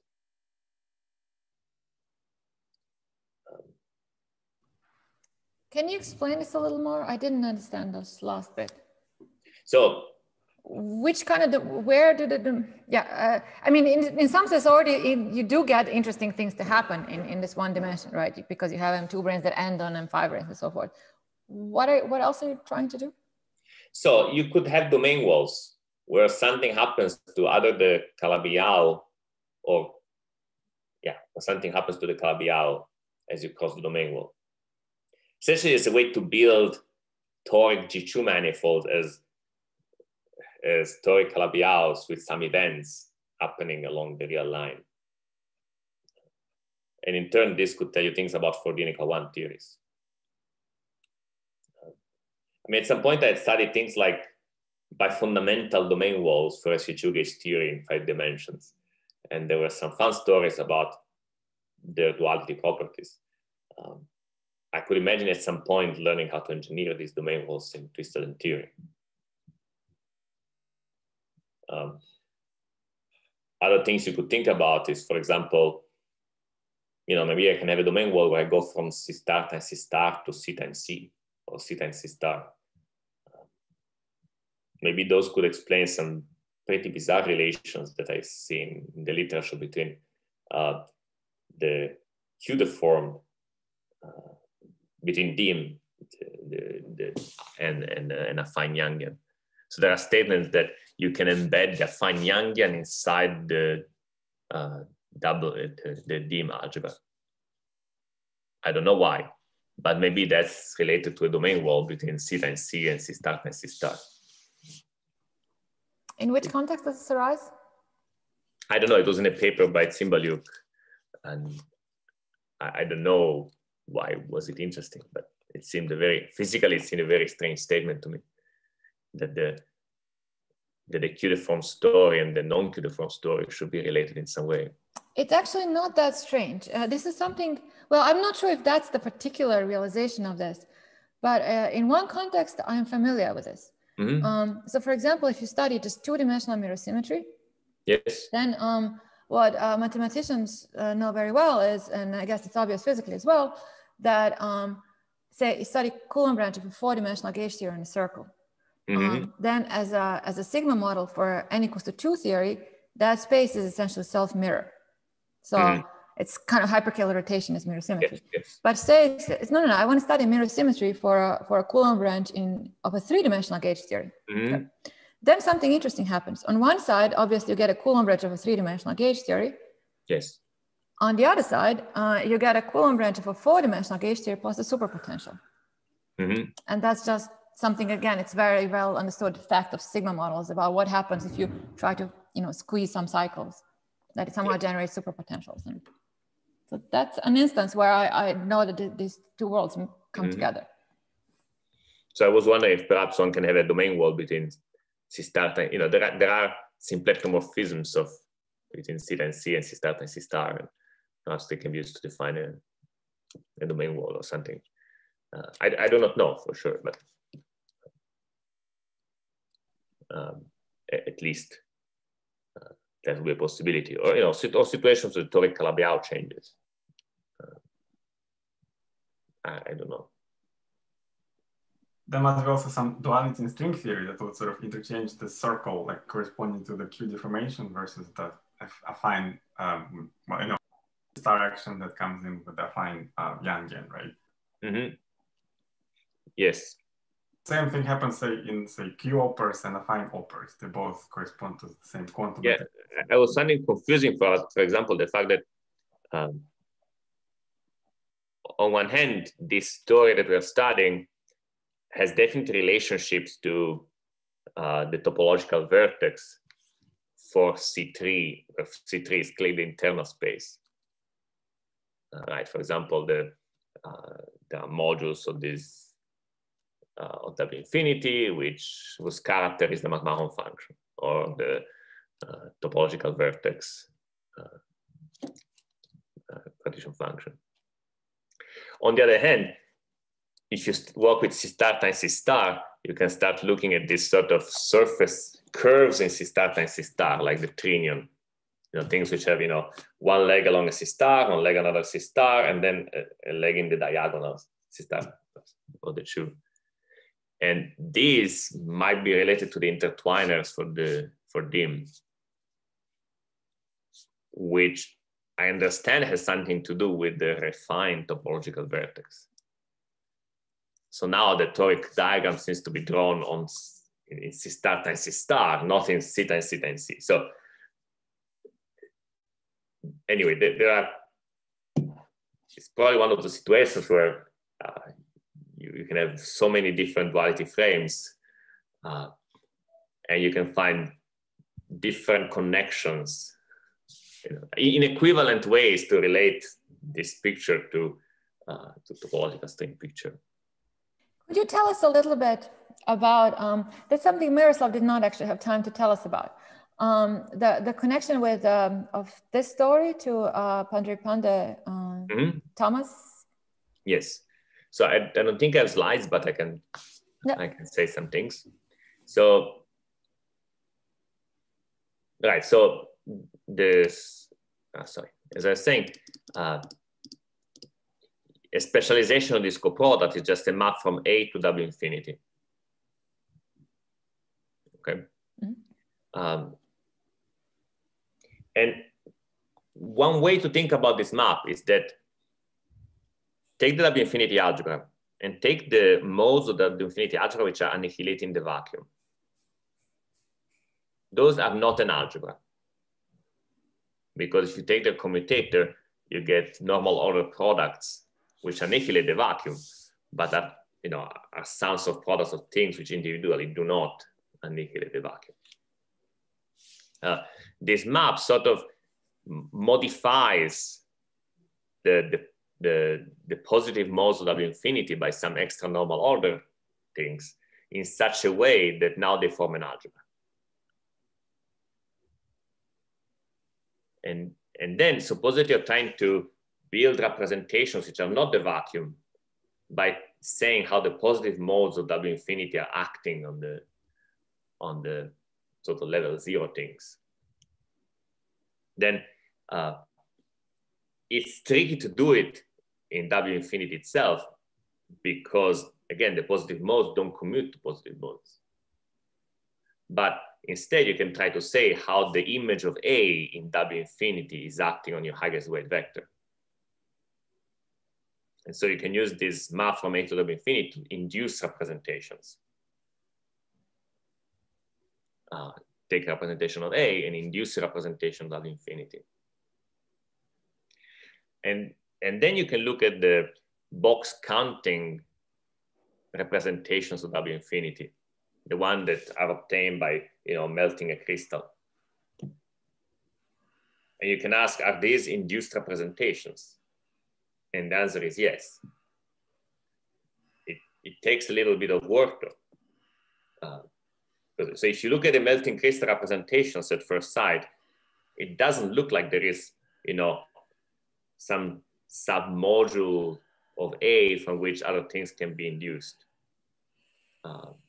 You don't look something, you just had these base vectors labeled by 3D partitions, and it doesn't look like there are some 3D partitions which are better than others. But the W infinity algebra has a funny automorphism which shifts the sign of the odd currents. This is a very simple automorphism for W infinity, but it looks very weird in the fine Yangian. So the box counting picture for representations of W infinity has to do with the fine Yangian presentation of W infinity. So essentially, you have these representations that you build out of melting crystals, and you can apply this automorphism of W infinity to get some other representations. You can try to give a melting crystal presentation of these dual things. So you have this melting crystal representation of the Yangian. You look at it as a representation of W infinity. You dualize it, you apply this simple automorphism, and then you look at it as a representation of the Yangian. And it's not a standard box counting representation anymore after you do that. But if you stare at it for a while, you realize that it looks like a funny thing where you are either adding boxes in a quadrant or doing something else somewhere else. Sort of adding or removing boxes in some auxiliary space, which is not noctant. And so now you have this sort of nice subspace where I don't add anything in the quadrant, but I only do things to this auxiliary space. And these are representations of A. And these are the Pandari-Pandit-Thomas counting. So the things you do in this auxiliary subspace, in this auxiliary space, are the things you would use to count Pandari-Pandit-Thomas invariants.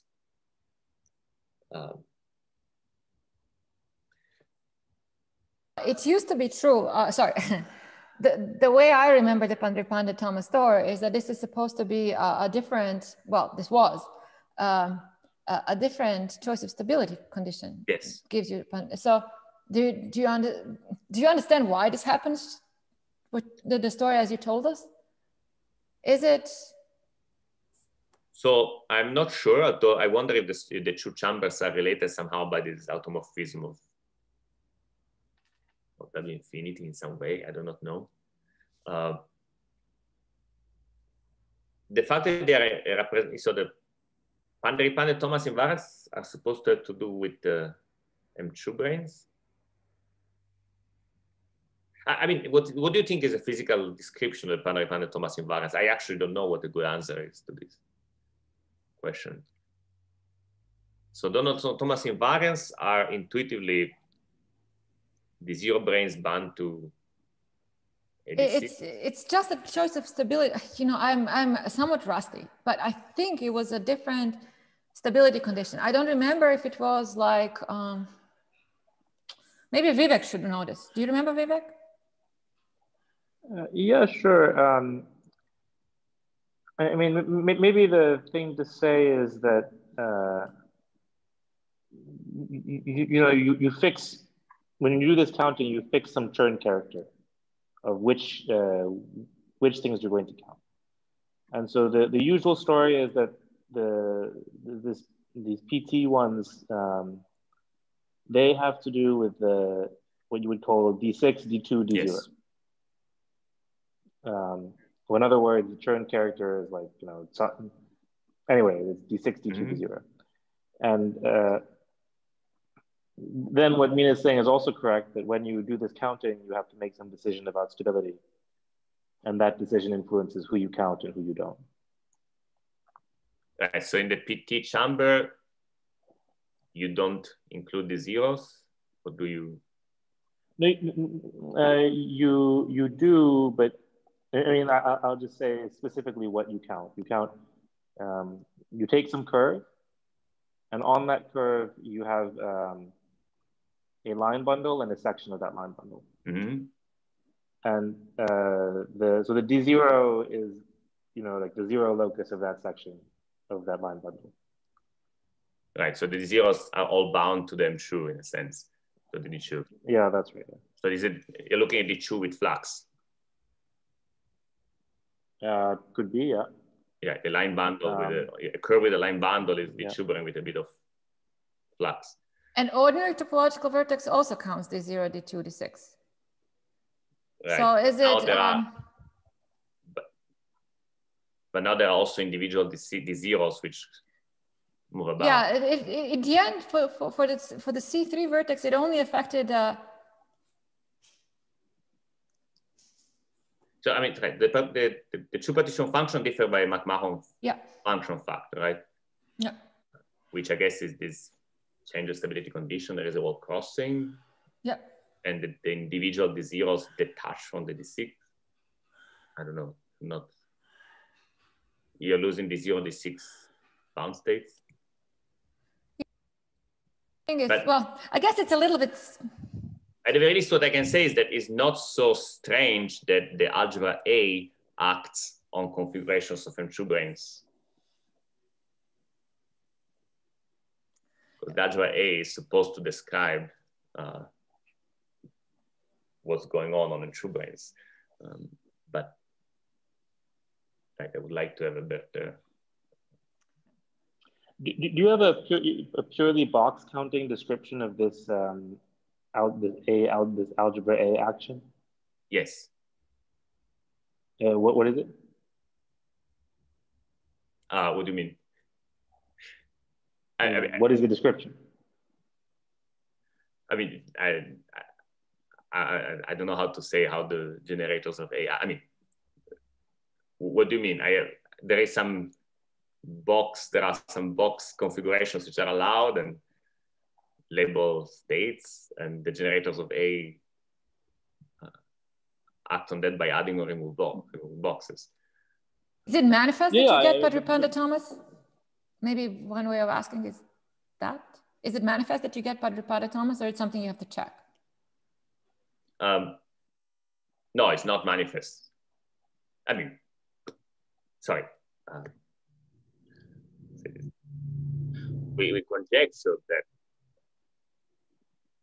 you can get, I mean, the box configurations that you use are the ones that are used to do box counting of Padre-Panda, Thomas. I see. Let me comment on that maybe. So you can argue that something that you get is going to have the character of whatever you're going to get is going to be a module with a character that has the description in terms of the Padre-Panda Thomas topological vertex box counting. And you can sit down and try to write down action of the generators of the affine Youngian. That's something that we have done, at least to a large extent.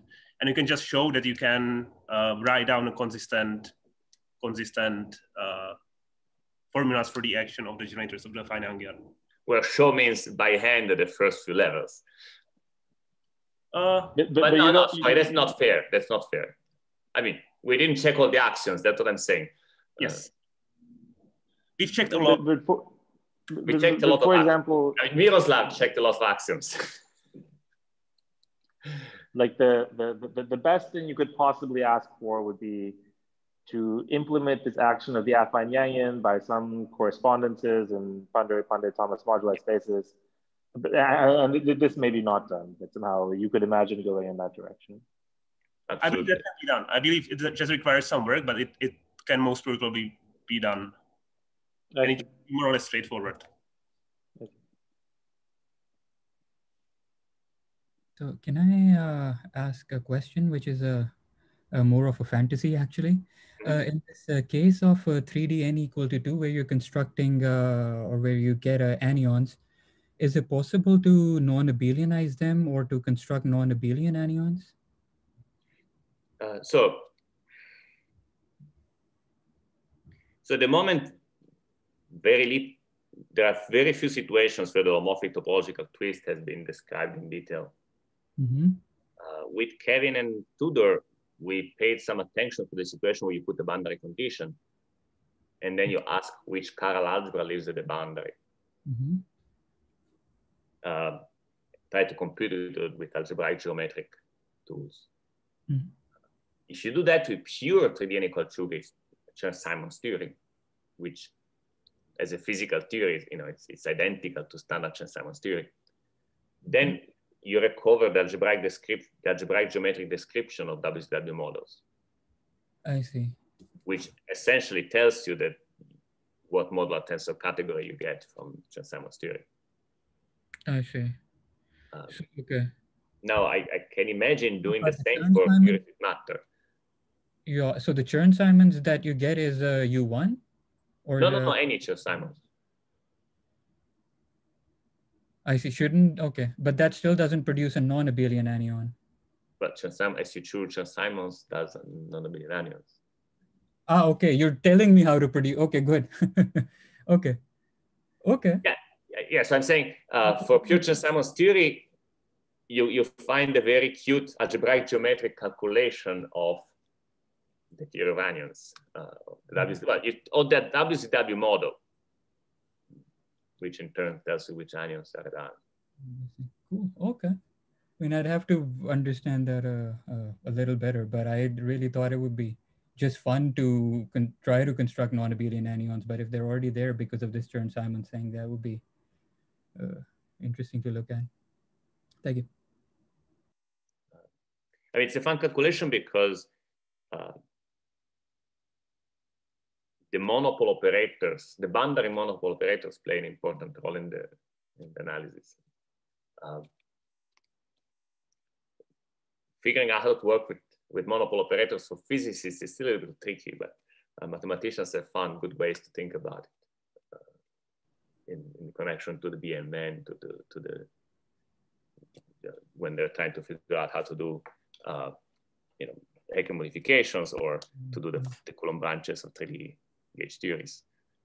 And so, there are some games you can play with a fine Grassmannian, which seem to work. I see.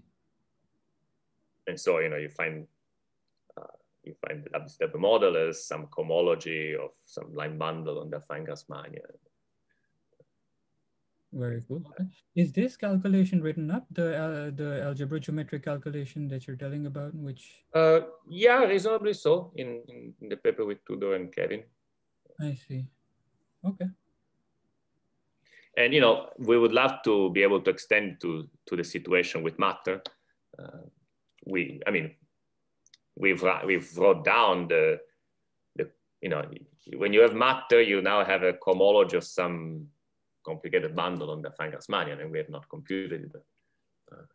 In principle, there is a definition. But your Grassmannian and the line bundle on it is explicit. Yes. It's just a matter of computing. It's not. It's just a matter of time. It's not. Okay. That's right. And I'd be curious to know if one can get some interesting physics out of it. Or you can study a model with quasotropic branes. Or you can study, I guess, a model with quasotropic branes. Right? Yeah, and yeah, it would be nice to also have direct calculations in the bulk, not just going to the boundary.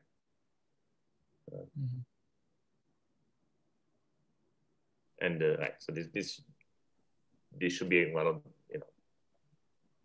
much richer examples of holomorphic topological theories. By the way, another reason one should study holomorphic topological theories is because I have a strong conviction that the only way to get symplectic duality from physics is to pass through the topological twist. If you're a symplectic duality aficionado, but in symplectic duality there is a a relation between categories of objects attached to the Higgs branch or Coulomb branch of 3D n equals 4 theories. The individual things on the two sides can be computed from the topological twist, Kapustin-Witten twist or its mirror. But in order to make symplectic duality work, mathematicians had to put in by hand an extra Yuan grading and then apply it because of duality.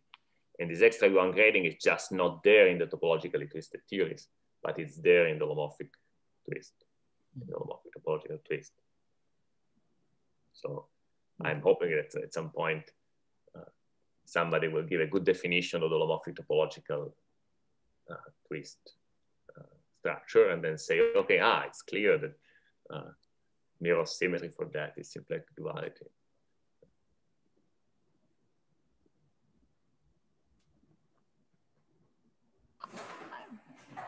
Perhaps. Can I ask you about this four manifold? So you wanted to use C2 or C star times C star. Mm-hmm. Why not like, elliptic curve or K3 surface? Or... Oh, absolutely. Anything that is quantizable should work. I could imagine, for example, some Sklianin algebra version of this. Yeah. CP2 minus elliptic curve, absolutely.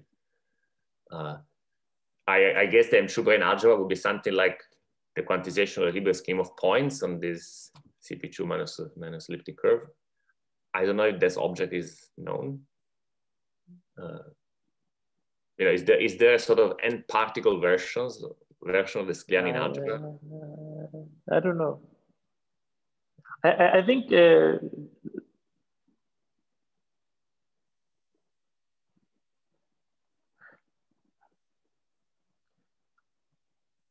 it's possible Conservative-Soitelman know the answer to that question because they've been considering that, quantization of that geometry very seriously.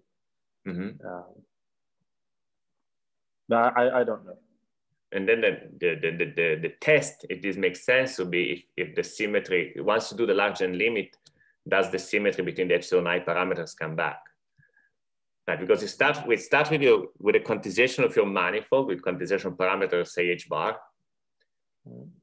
And then you take n, n particles on that quantized manifold,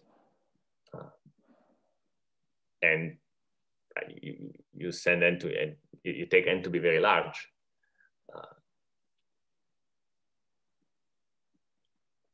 You should be. Sorry, what was the other parameter? Yeah, anyway, sorry, I cannot say it. Right, sorry.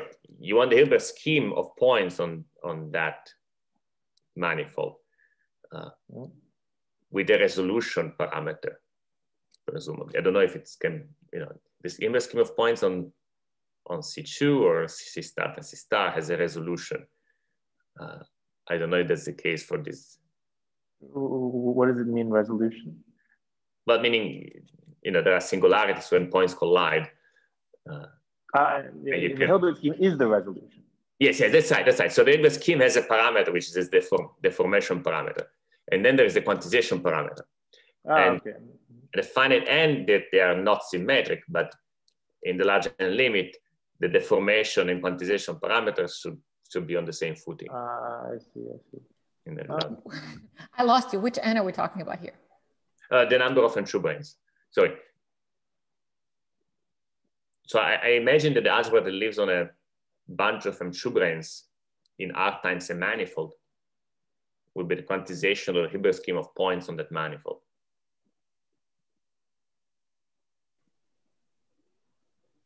And you think that at large n you'll recover don't M2-branes per definition break the symmetry? Yes, and then I can take the number of M2-branes to be large and try to make it a continuous parameter. You think the symmetry will be recovered in the limit? I can look for a sort of a universal algebra which has maps into each of these finite n algebras. And there will be some central parameter which goes to n over H bar, something like that. And then this large n algebra should presumably be democratic in the three directions. Why is that the case? That it should exist, it's maybe believable, but why should it be democratic? Because it should be the algebra, it should just be the algebra of the bulk theory. It should be the Koszul dual of the algebra of local operators. Or perhaps what I should say is that there should be a democratic algebra which treats the two parameters symmetrically and which has morphisms into all the finite n algebras. So from the that's the only thing I should really say. From the perspective of this Dinghi-Johara, right? There is another set of objects in the game once you're in C star times C star, which are the momenta of M theory and the torus. Mm-hmm. That's the torus in the C star times C star. Mm-hmm. And there's an SL2Z acting on this. Yes. So these momenta, I think, are the Dinghi-Johara algebra generators. So that's a kind of a new ingredient. Mm-hmm. And I'm not, it's not obvious to me that M2 branes themselves would disappear. So Dinghi-Johara, I mean, if you want a bulk algebra, that's the bulk algebra. The bulk algebra is that of momenta. Yes. But it has two, so the Dinghi-Johara has two central generators. Is this what you're calling momenta?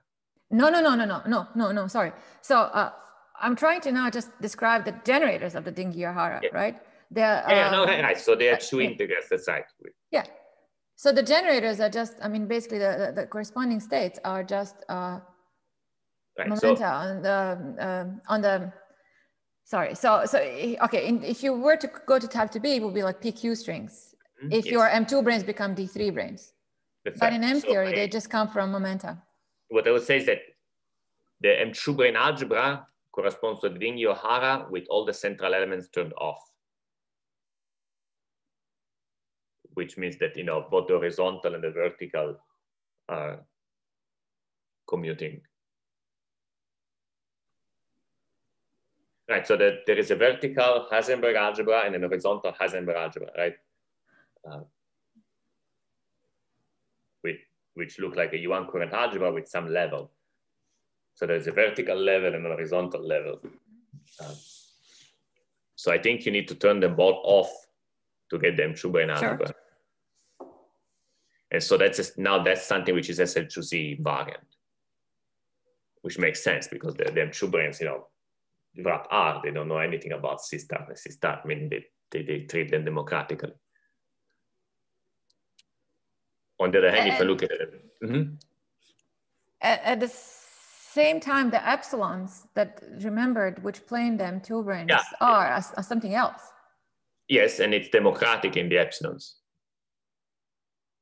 So Dinghi-Johara depends on Q1, Q2, and Q3, but on the democratic way. I see. So you think that at large n you'll miraculously recover? Yeah, I think it's known that that if you take the McMahon operator, difference operators, and the symmetric polynomials in the variables, you in the large n limit you get Dinghi-Johara with the central elements turned off. But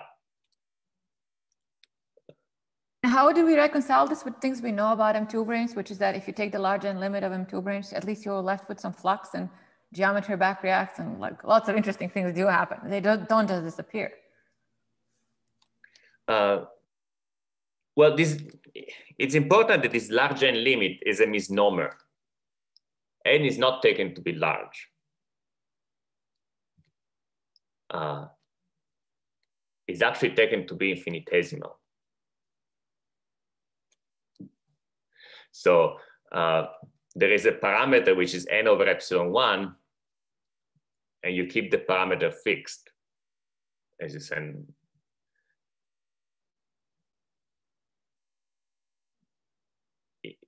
So I'm not saying it very well, but there is a slight difference between holographies large n and the large n I'm talking about, although they're related. I mean, Kevin would definitely say that the fact that the large n limit of the M2 brane algebra is the bulk algebra is a manifestation of holography. It didn't have to be the case. So it's true that strictly speaking, all I could say is that there is a map from A to the algebra of n and 2 branes for all n. But A could be much bigger, it could be much smaller. I mean,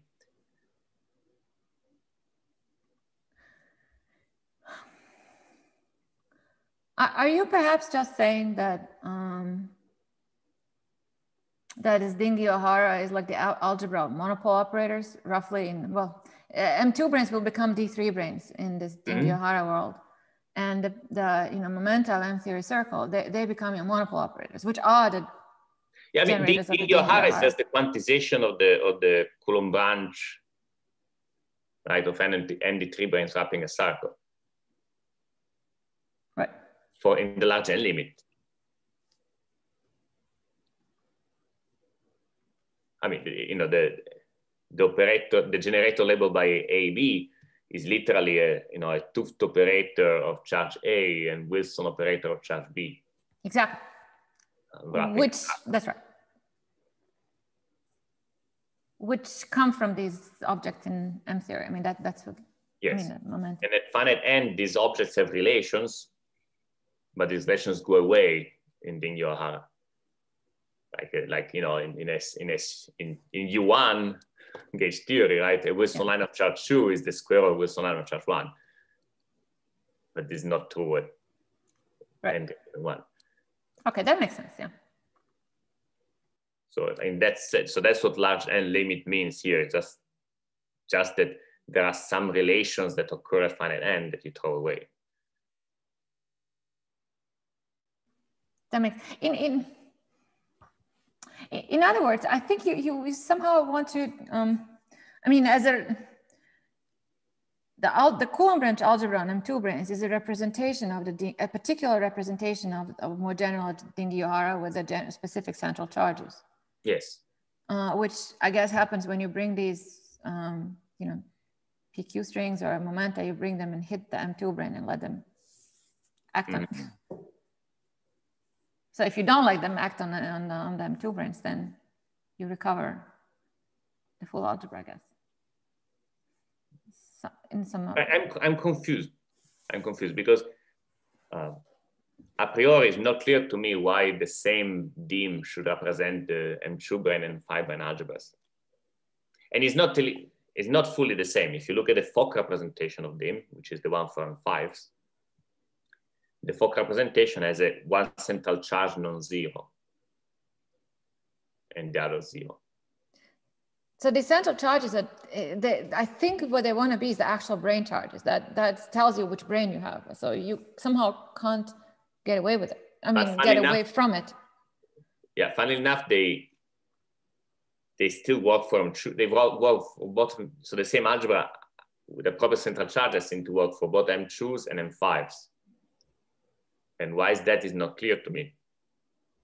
Well, maybe somehow the algebra is bigger in some trivial sense in that, you also have an additional generator, which just keeps track of the bulk charges, and you have to tell it what it is. I'm not a particular algebraically minded person, so I'm not sure if it's natural to an algebraist, but I think the most interesting thing would be to understand whether all of your coproducts actually are just somehow naturally come out of this Dinghi-O'Hara. Yeah, no, that's right. That's right. I believe they should be, but it requires a bit of work. Especially as A goes to A tensor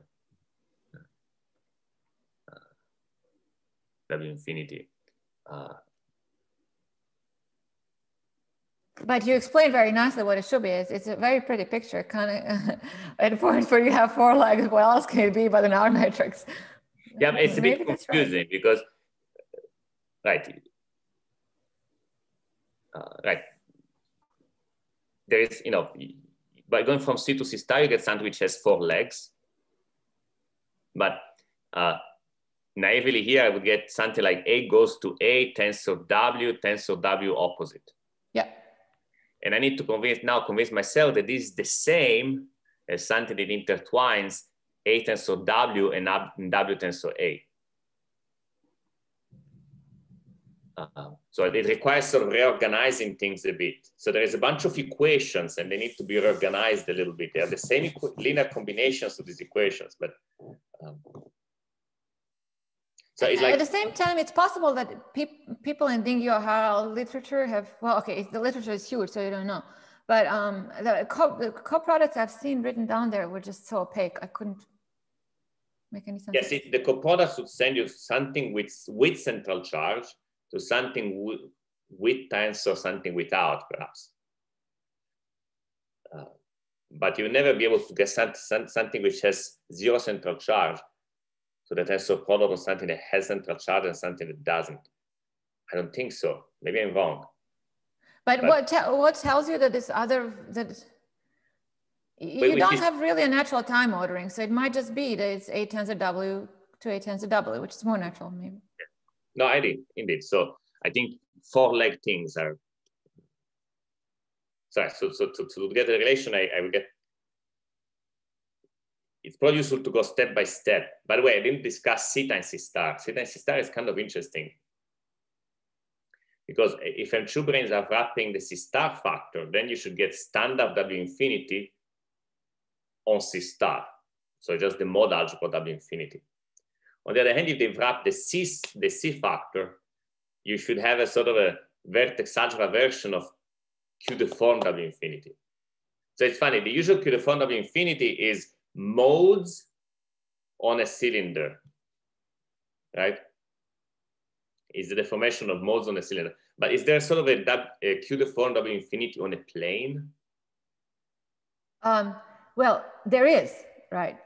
So it's related to the fact that, okay, in the Knizhik-Zemological equation, okay, let me not go from talk about double algebras, but it's the same fact. It's not any different. It has two different Q deformations. Q deformation breaks conformal symmetry. So as soon as you Q deform, whether you're on a cylinder or on a plane, makes a difference. And I think in all these cases, basically, what happens is that you either get something which is essentially has conformal symmetry, but on a cylinder, or you get Q deformation of something on a plane. Right, so that there are shifts. Yeah. It's like right. And it's a nice translation and not a... Yeah, so I would like to understand a bit better this intermediate case where you have an H-bar deformed W algebra. Yeah. But I don't think it's fundamentally really all that interesting. I think you on C star times C star origin was everything. So once you understand that, then you can take limits. But yeah. I don't see that it buys some. It might be useful as an intermediate computational step.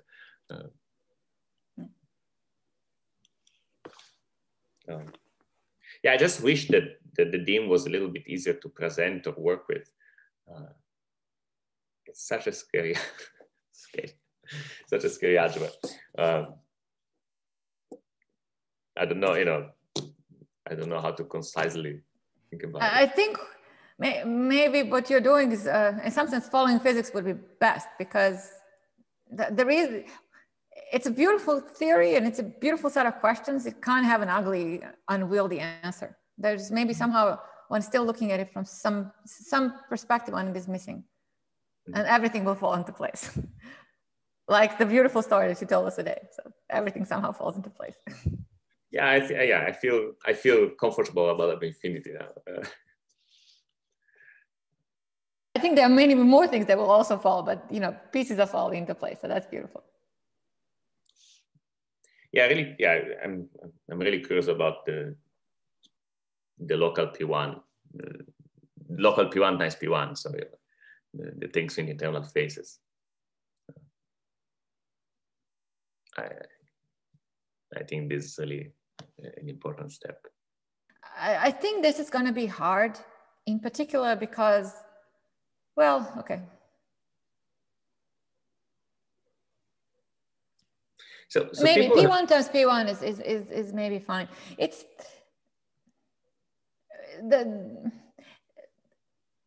I think there's a troublesome story in the whole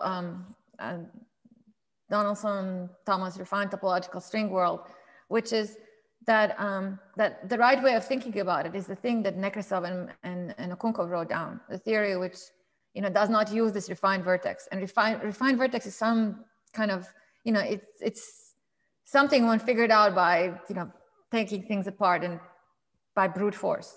It's not a very natural object. But anyway, P1 times P1 may be good enough for the kinds of questions you're asking. That would be interesting, I think. We get Situate theory. And, I need to learn the dimer description of this box counting because I mean I don't know. Is there a I don't know. So I understand that there are generalization of these Donaldson-Thomas or Panay-Thomas combinatorics which use dimers, right, for some toric Calabi-House. Oh no, there's I think the better thing is there are these this is the story that Yamazaki developed and using the work of Reinecke, which is I mean you can translate it into dimers, but it's much more natural to just think about modular quiver representations. Oh, right. And then you get colored. No. Colored vertices. That's really pretty, and it might something that might actually come out of. Actually, maybe that's the way of going about it. That's the place where it would actually be not too hard to do. In fact, it wouldn't be hard to do at all. So then you get a very simple generalization of the kind of thing that Miroslav did with Soibelman. You just orbifold. So you want to do, for example, P1 times P1 or C3. You just orbifold the D3 branes, and you can just everything just generalizes. So that's easy. And then the question becomes, okay, so how do you turn on breathing modes? And that can be done. But I think at these orbifold points, you already would get a generalization of the story. Once you get the sort of the M2 brane algebra, I think that that would be even the algebra for a single M2 brane would probably be enough to bootstrap the whole thing. So would be easier. This kind of story would be easier for M5 branes and would become real. I don't quite see what would happen for M2 branes. Something nice must happen too, but it's not immediately obvious how it would go. That's right. Now there are M2 branes labeled by the external legs, right? Because they can graph any toric line. Yeah, right. That's right. And these will be different line defects. Yeah. And the confusing thing is that now there will be sort of local operators, which are finite M2 brane segments. Not local operators, sorry, with particles. So the thing that becomes confusing is that now you have a theory which actually has particles moving about, not just ghosts. Right. So the whole Koszul duality idea, I don't know how it's going to work. I think that's the big difference, that as long as you have no faces, well, actually, I don't know. Even for the conifold, I still would like to understand what the role is of the. I don't think we understand the M2 brane. Do we understand M2 brane algebra for the conifold? I don't think so. I don't think so either. Is the M2 brane algebra the thing that it's sometimes called cohomological Hall algebra, or is it a different thing? No, it's very different thing. So both the algebra A and the W infinity are different doubles of the cohomological Hall algebra. But the cohomological Hall algebra is just like 1/2 of the of all the algebras involved. And in order to get A and W and all this non-trivial structure, you need to take one more extra step that is highly non-trivial, whose geometry I don't fully understand. So far, we've been always like just adding it kind of by hand. But the question is how to glue these two together. So it is a different thing. Yes. And I mean, it's not clear to you from the naive answer would have been for the M2 brane algebra would be the how do you call it? the GL1/1, some GL1/1 shifted affine Youngian. But I don't know if that includes everything.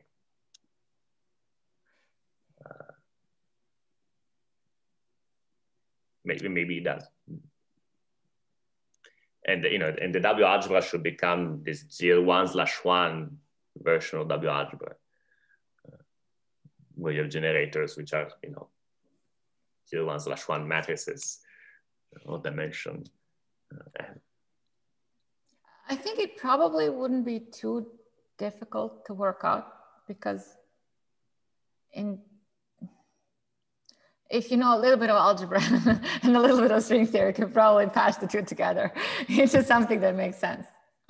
It will be easy again in this Q world, because then you're just talking about D-branes, and it's not that difficult to derive what are the D-brane interactions. I mean, they're just D-branes, so you know the spectra, like you know which open strings are stretching between them.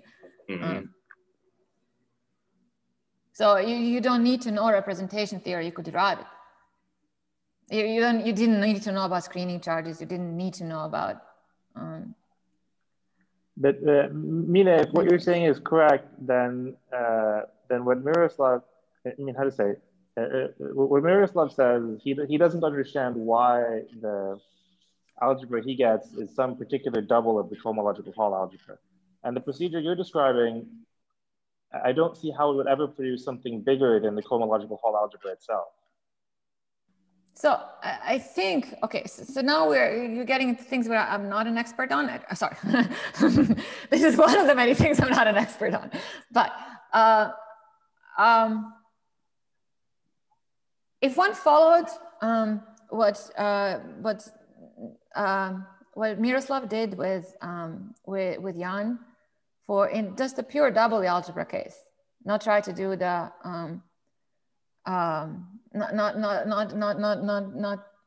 not try to generalize this to this fancy case that one is trying to understand now. Wouldn't you have run into the same problem of having an algebra too small that you need to double it? In other words, just Yeah, I think that's what Miroslav just told us. Right, and so then Andrea always wants to say, Kunko, that somehow conservative Solomon way of looking at things is just not the right one. That the reason they're getting something too small is that I feel they should be studying the problem from their perspective, and then the problem goes away. So that suggests like it's a problem of maybe more math rather than physics. I feel I shouldn't be saying that, but I agree with you, Mina.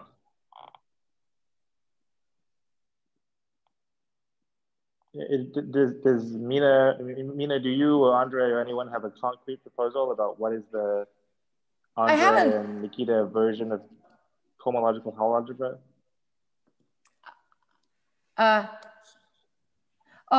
Good. I have to relocate just for a second, so I'll be right back. Okay. I can tell you main reason what is the cohomological Hall algebra missing. Cohomological Hall algebra is telling you something, how to take a bound state of some, say, D4, D0 branes, and how to add D0 brane.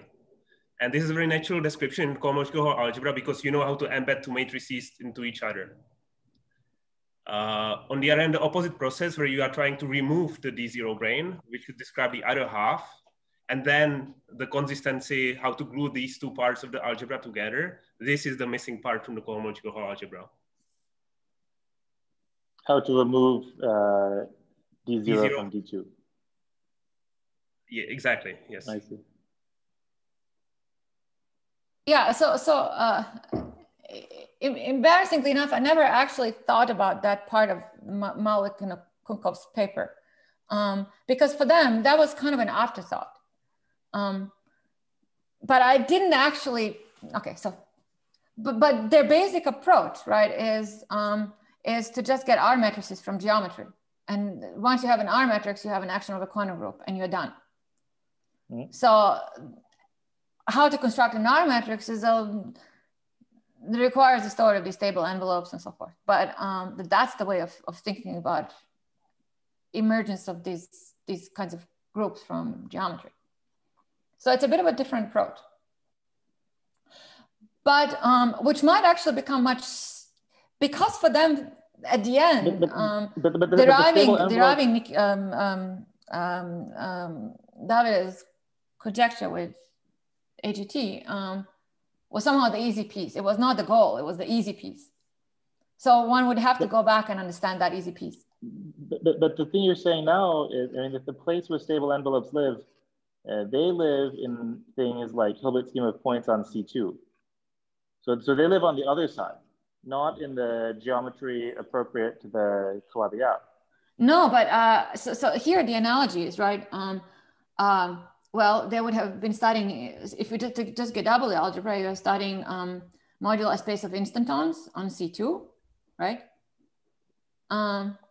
And fortunately, we do know what's the right generalization of the modular space of instantons on C2 to get these more general algebras, because you know that's actually not that hard to figure out. These crossed instantons of Nekrasov, or they're described by similar quivers. They're just slightly more complicated quivers. What I'm saying is that I thought the question we were discussing is this W algebra. It comes from two places. It comes either from some question about C2 or from some question in the Calabi-Yau. But this C2 we're talking about is part of the Calabi-Yau. No, not in the setup we have here. Yeah, I think it's the other. There's a mirror symmetry in there. Like it's like the Higgs branch of the 3D theory is the space-time C2, and the Coulomb branch is a part of the Calabi-Yau. Like the normal to the in the Calabi-Yau. Sorry, your double algebra comes from. We're looking at the Higgs branch algebra of a 3D theory, whose Coulomb branch is the transverse geometry in the Calabi-Yau. Sorry, so I just lost you. I thought we wanted to understand something like N M5 branes on C2. Let's do M2 branes for a moment. Can we not do M2 branes just yet? Can we do M5 branes? Well, then I don't know. Yeah, I don't know how to. Sorry, what Miroslav did, right, was. Miroslav was working with the zero branes, right? In it's a complicated duality chain. It's not that complicated, right? I mean, what Miroslav was doing is saying, oh, let's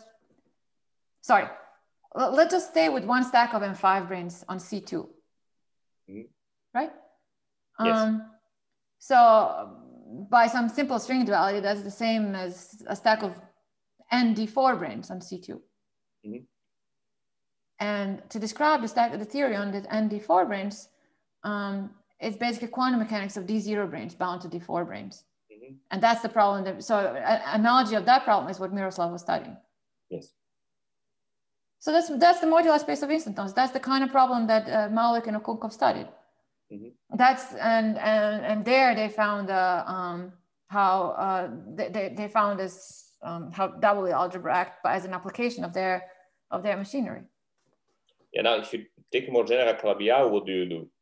What you take, so this is what Miroslav explained, right? If you have stacks of M5 branes on the 4 different planes, right? So basically, let's recall first what the theory on the zero branes look like. If you have ND4 branes, you get a quiver, you get a quiver. That's right. The zero brane interacting with all these stacks, yes. And now we say, okay, so now I want to change my Calabi-Yau from C3 to being something like local P2 or P1, local P1 times P1. So you just orbifold it. And that's particularly easy. Or you can replace it by a conifold, which is also not hard. Because I have that some of those D4s are finite. They don't go to infinity, the ones corresponding to phases. Yeah, so the places where... They treated on the same footing as the D0 branes. Right, exactly. So what this would treat differently from everything else is the big, heavy, non-compact D4 branes. Yeah. So that's what comes for free. But then what do you do with this quiver? Can you really treat it's not a 3D unicode for quiver, so you cannot treat it as a Malik-Okun curve. A Malik-Okun curve do things which are specific to theories with any force supersymmetry. But they're all balanced quivers, which you're right. You're right. It's a little bit outside of their world. It's a little, but I think there is certainly a generalization. Like instantons versus instantons. It's just no. Well, the only thing they really so there are many simpler settings where you already see that sort of what somebody needs to do is generalize Malvik-Okun curve. I mean, it's a question for one of our young mathematicians, I suppose. To generalize Malvik-Okun curve from geometries which are hyperkähler to okay, so I'm not sure how to say it, but basically they are Higgs branches of balanced geometries where the arrows are always in the quiver are always paired. Mm-hmm. And then I think whatever they have should go through, because, for example, if you wanted to study, I mean, many questions that come from your world like these, you always get these balanced quivers. So, for example, here, oh my God, I hope I did this. No, yeah, I mean, they're always balanced. They're always balanced. If you could work with this n = 2 quivers, then. Yeah, I think not with any n = 2, but maybe. But with the balanced ones, you should be able to. And I would be surprised if somehow you don't end up being so lucky that in everything you ever need in this world are balanced ones. I suspect that it's true.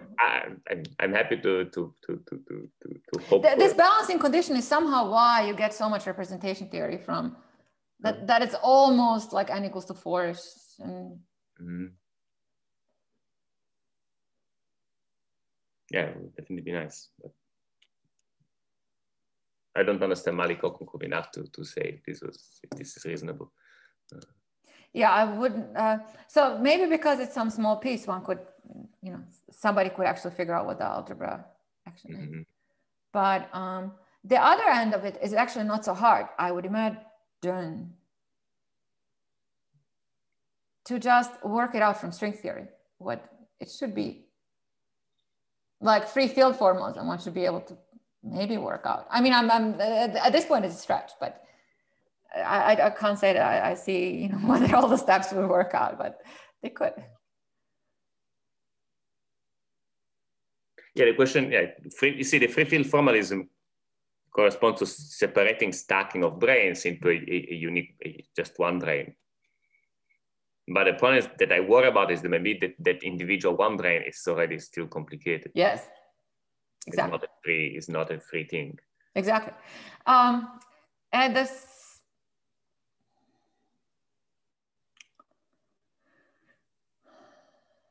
the same time, the places where it interacts with the two branes, or with the M2 branes, are just points. And could these interactions know much about global geometry? I don't know. It's getting hard. I admit. No, the point is that it's not obvious that it's the compactly force. These compactly force give me new local operators that I don't know how to deal with. At the same time, all this is in cases when you're just orbifolding, you're just orbifolding. So that can't get complicated. It's just an orbifold. I think something that should be done is to just start it as SU2 gauge theory in 5 dimensions and holomorphically topologically twist it, and see at least what operators lie about. The moment you have operators which don't take us number 1, the whole causal duality becomes much more suspicious. It was very specific to a theory which is sort of pure gauge in a sense in the bulk.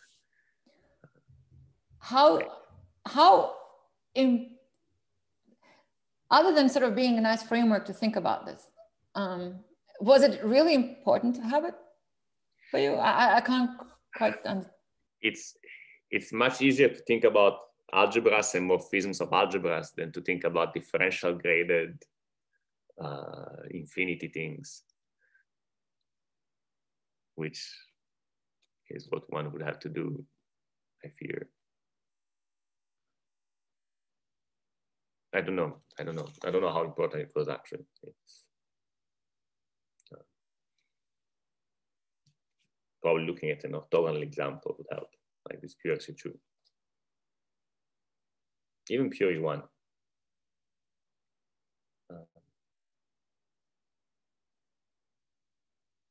Anyway, I mean, the conifold is like a 5-dimensional hypermultiplet, right?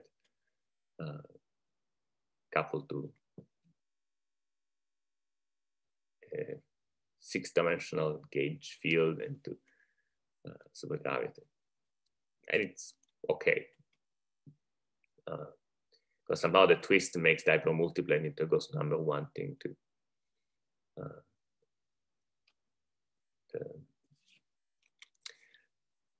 The bosonic Gauss number 1 thing. Just because there is a SU2, the Gauss number grading is SU2R, the hypermultiplet is doublet of SU2R. I think the pattern survives as like charge 1. I don't know, I've not looked at the details and I should. I'm not hearing you actually.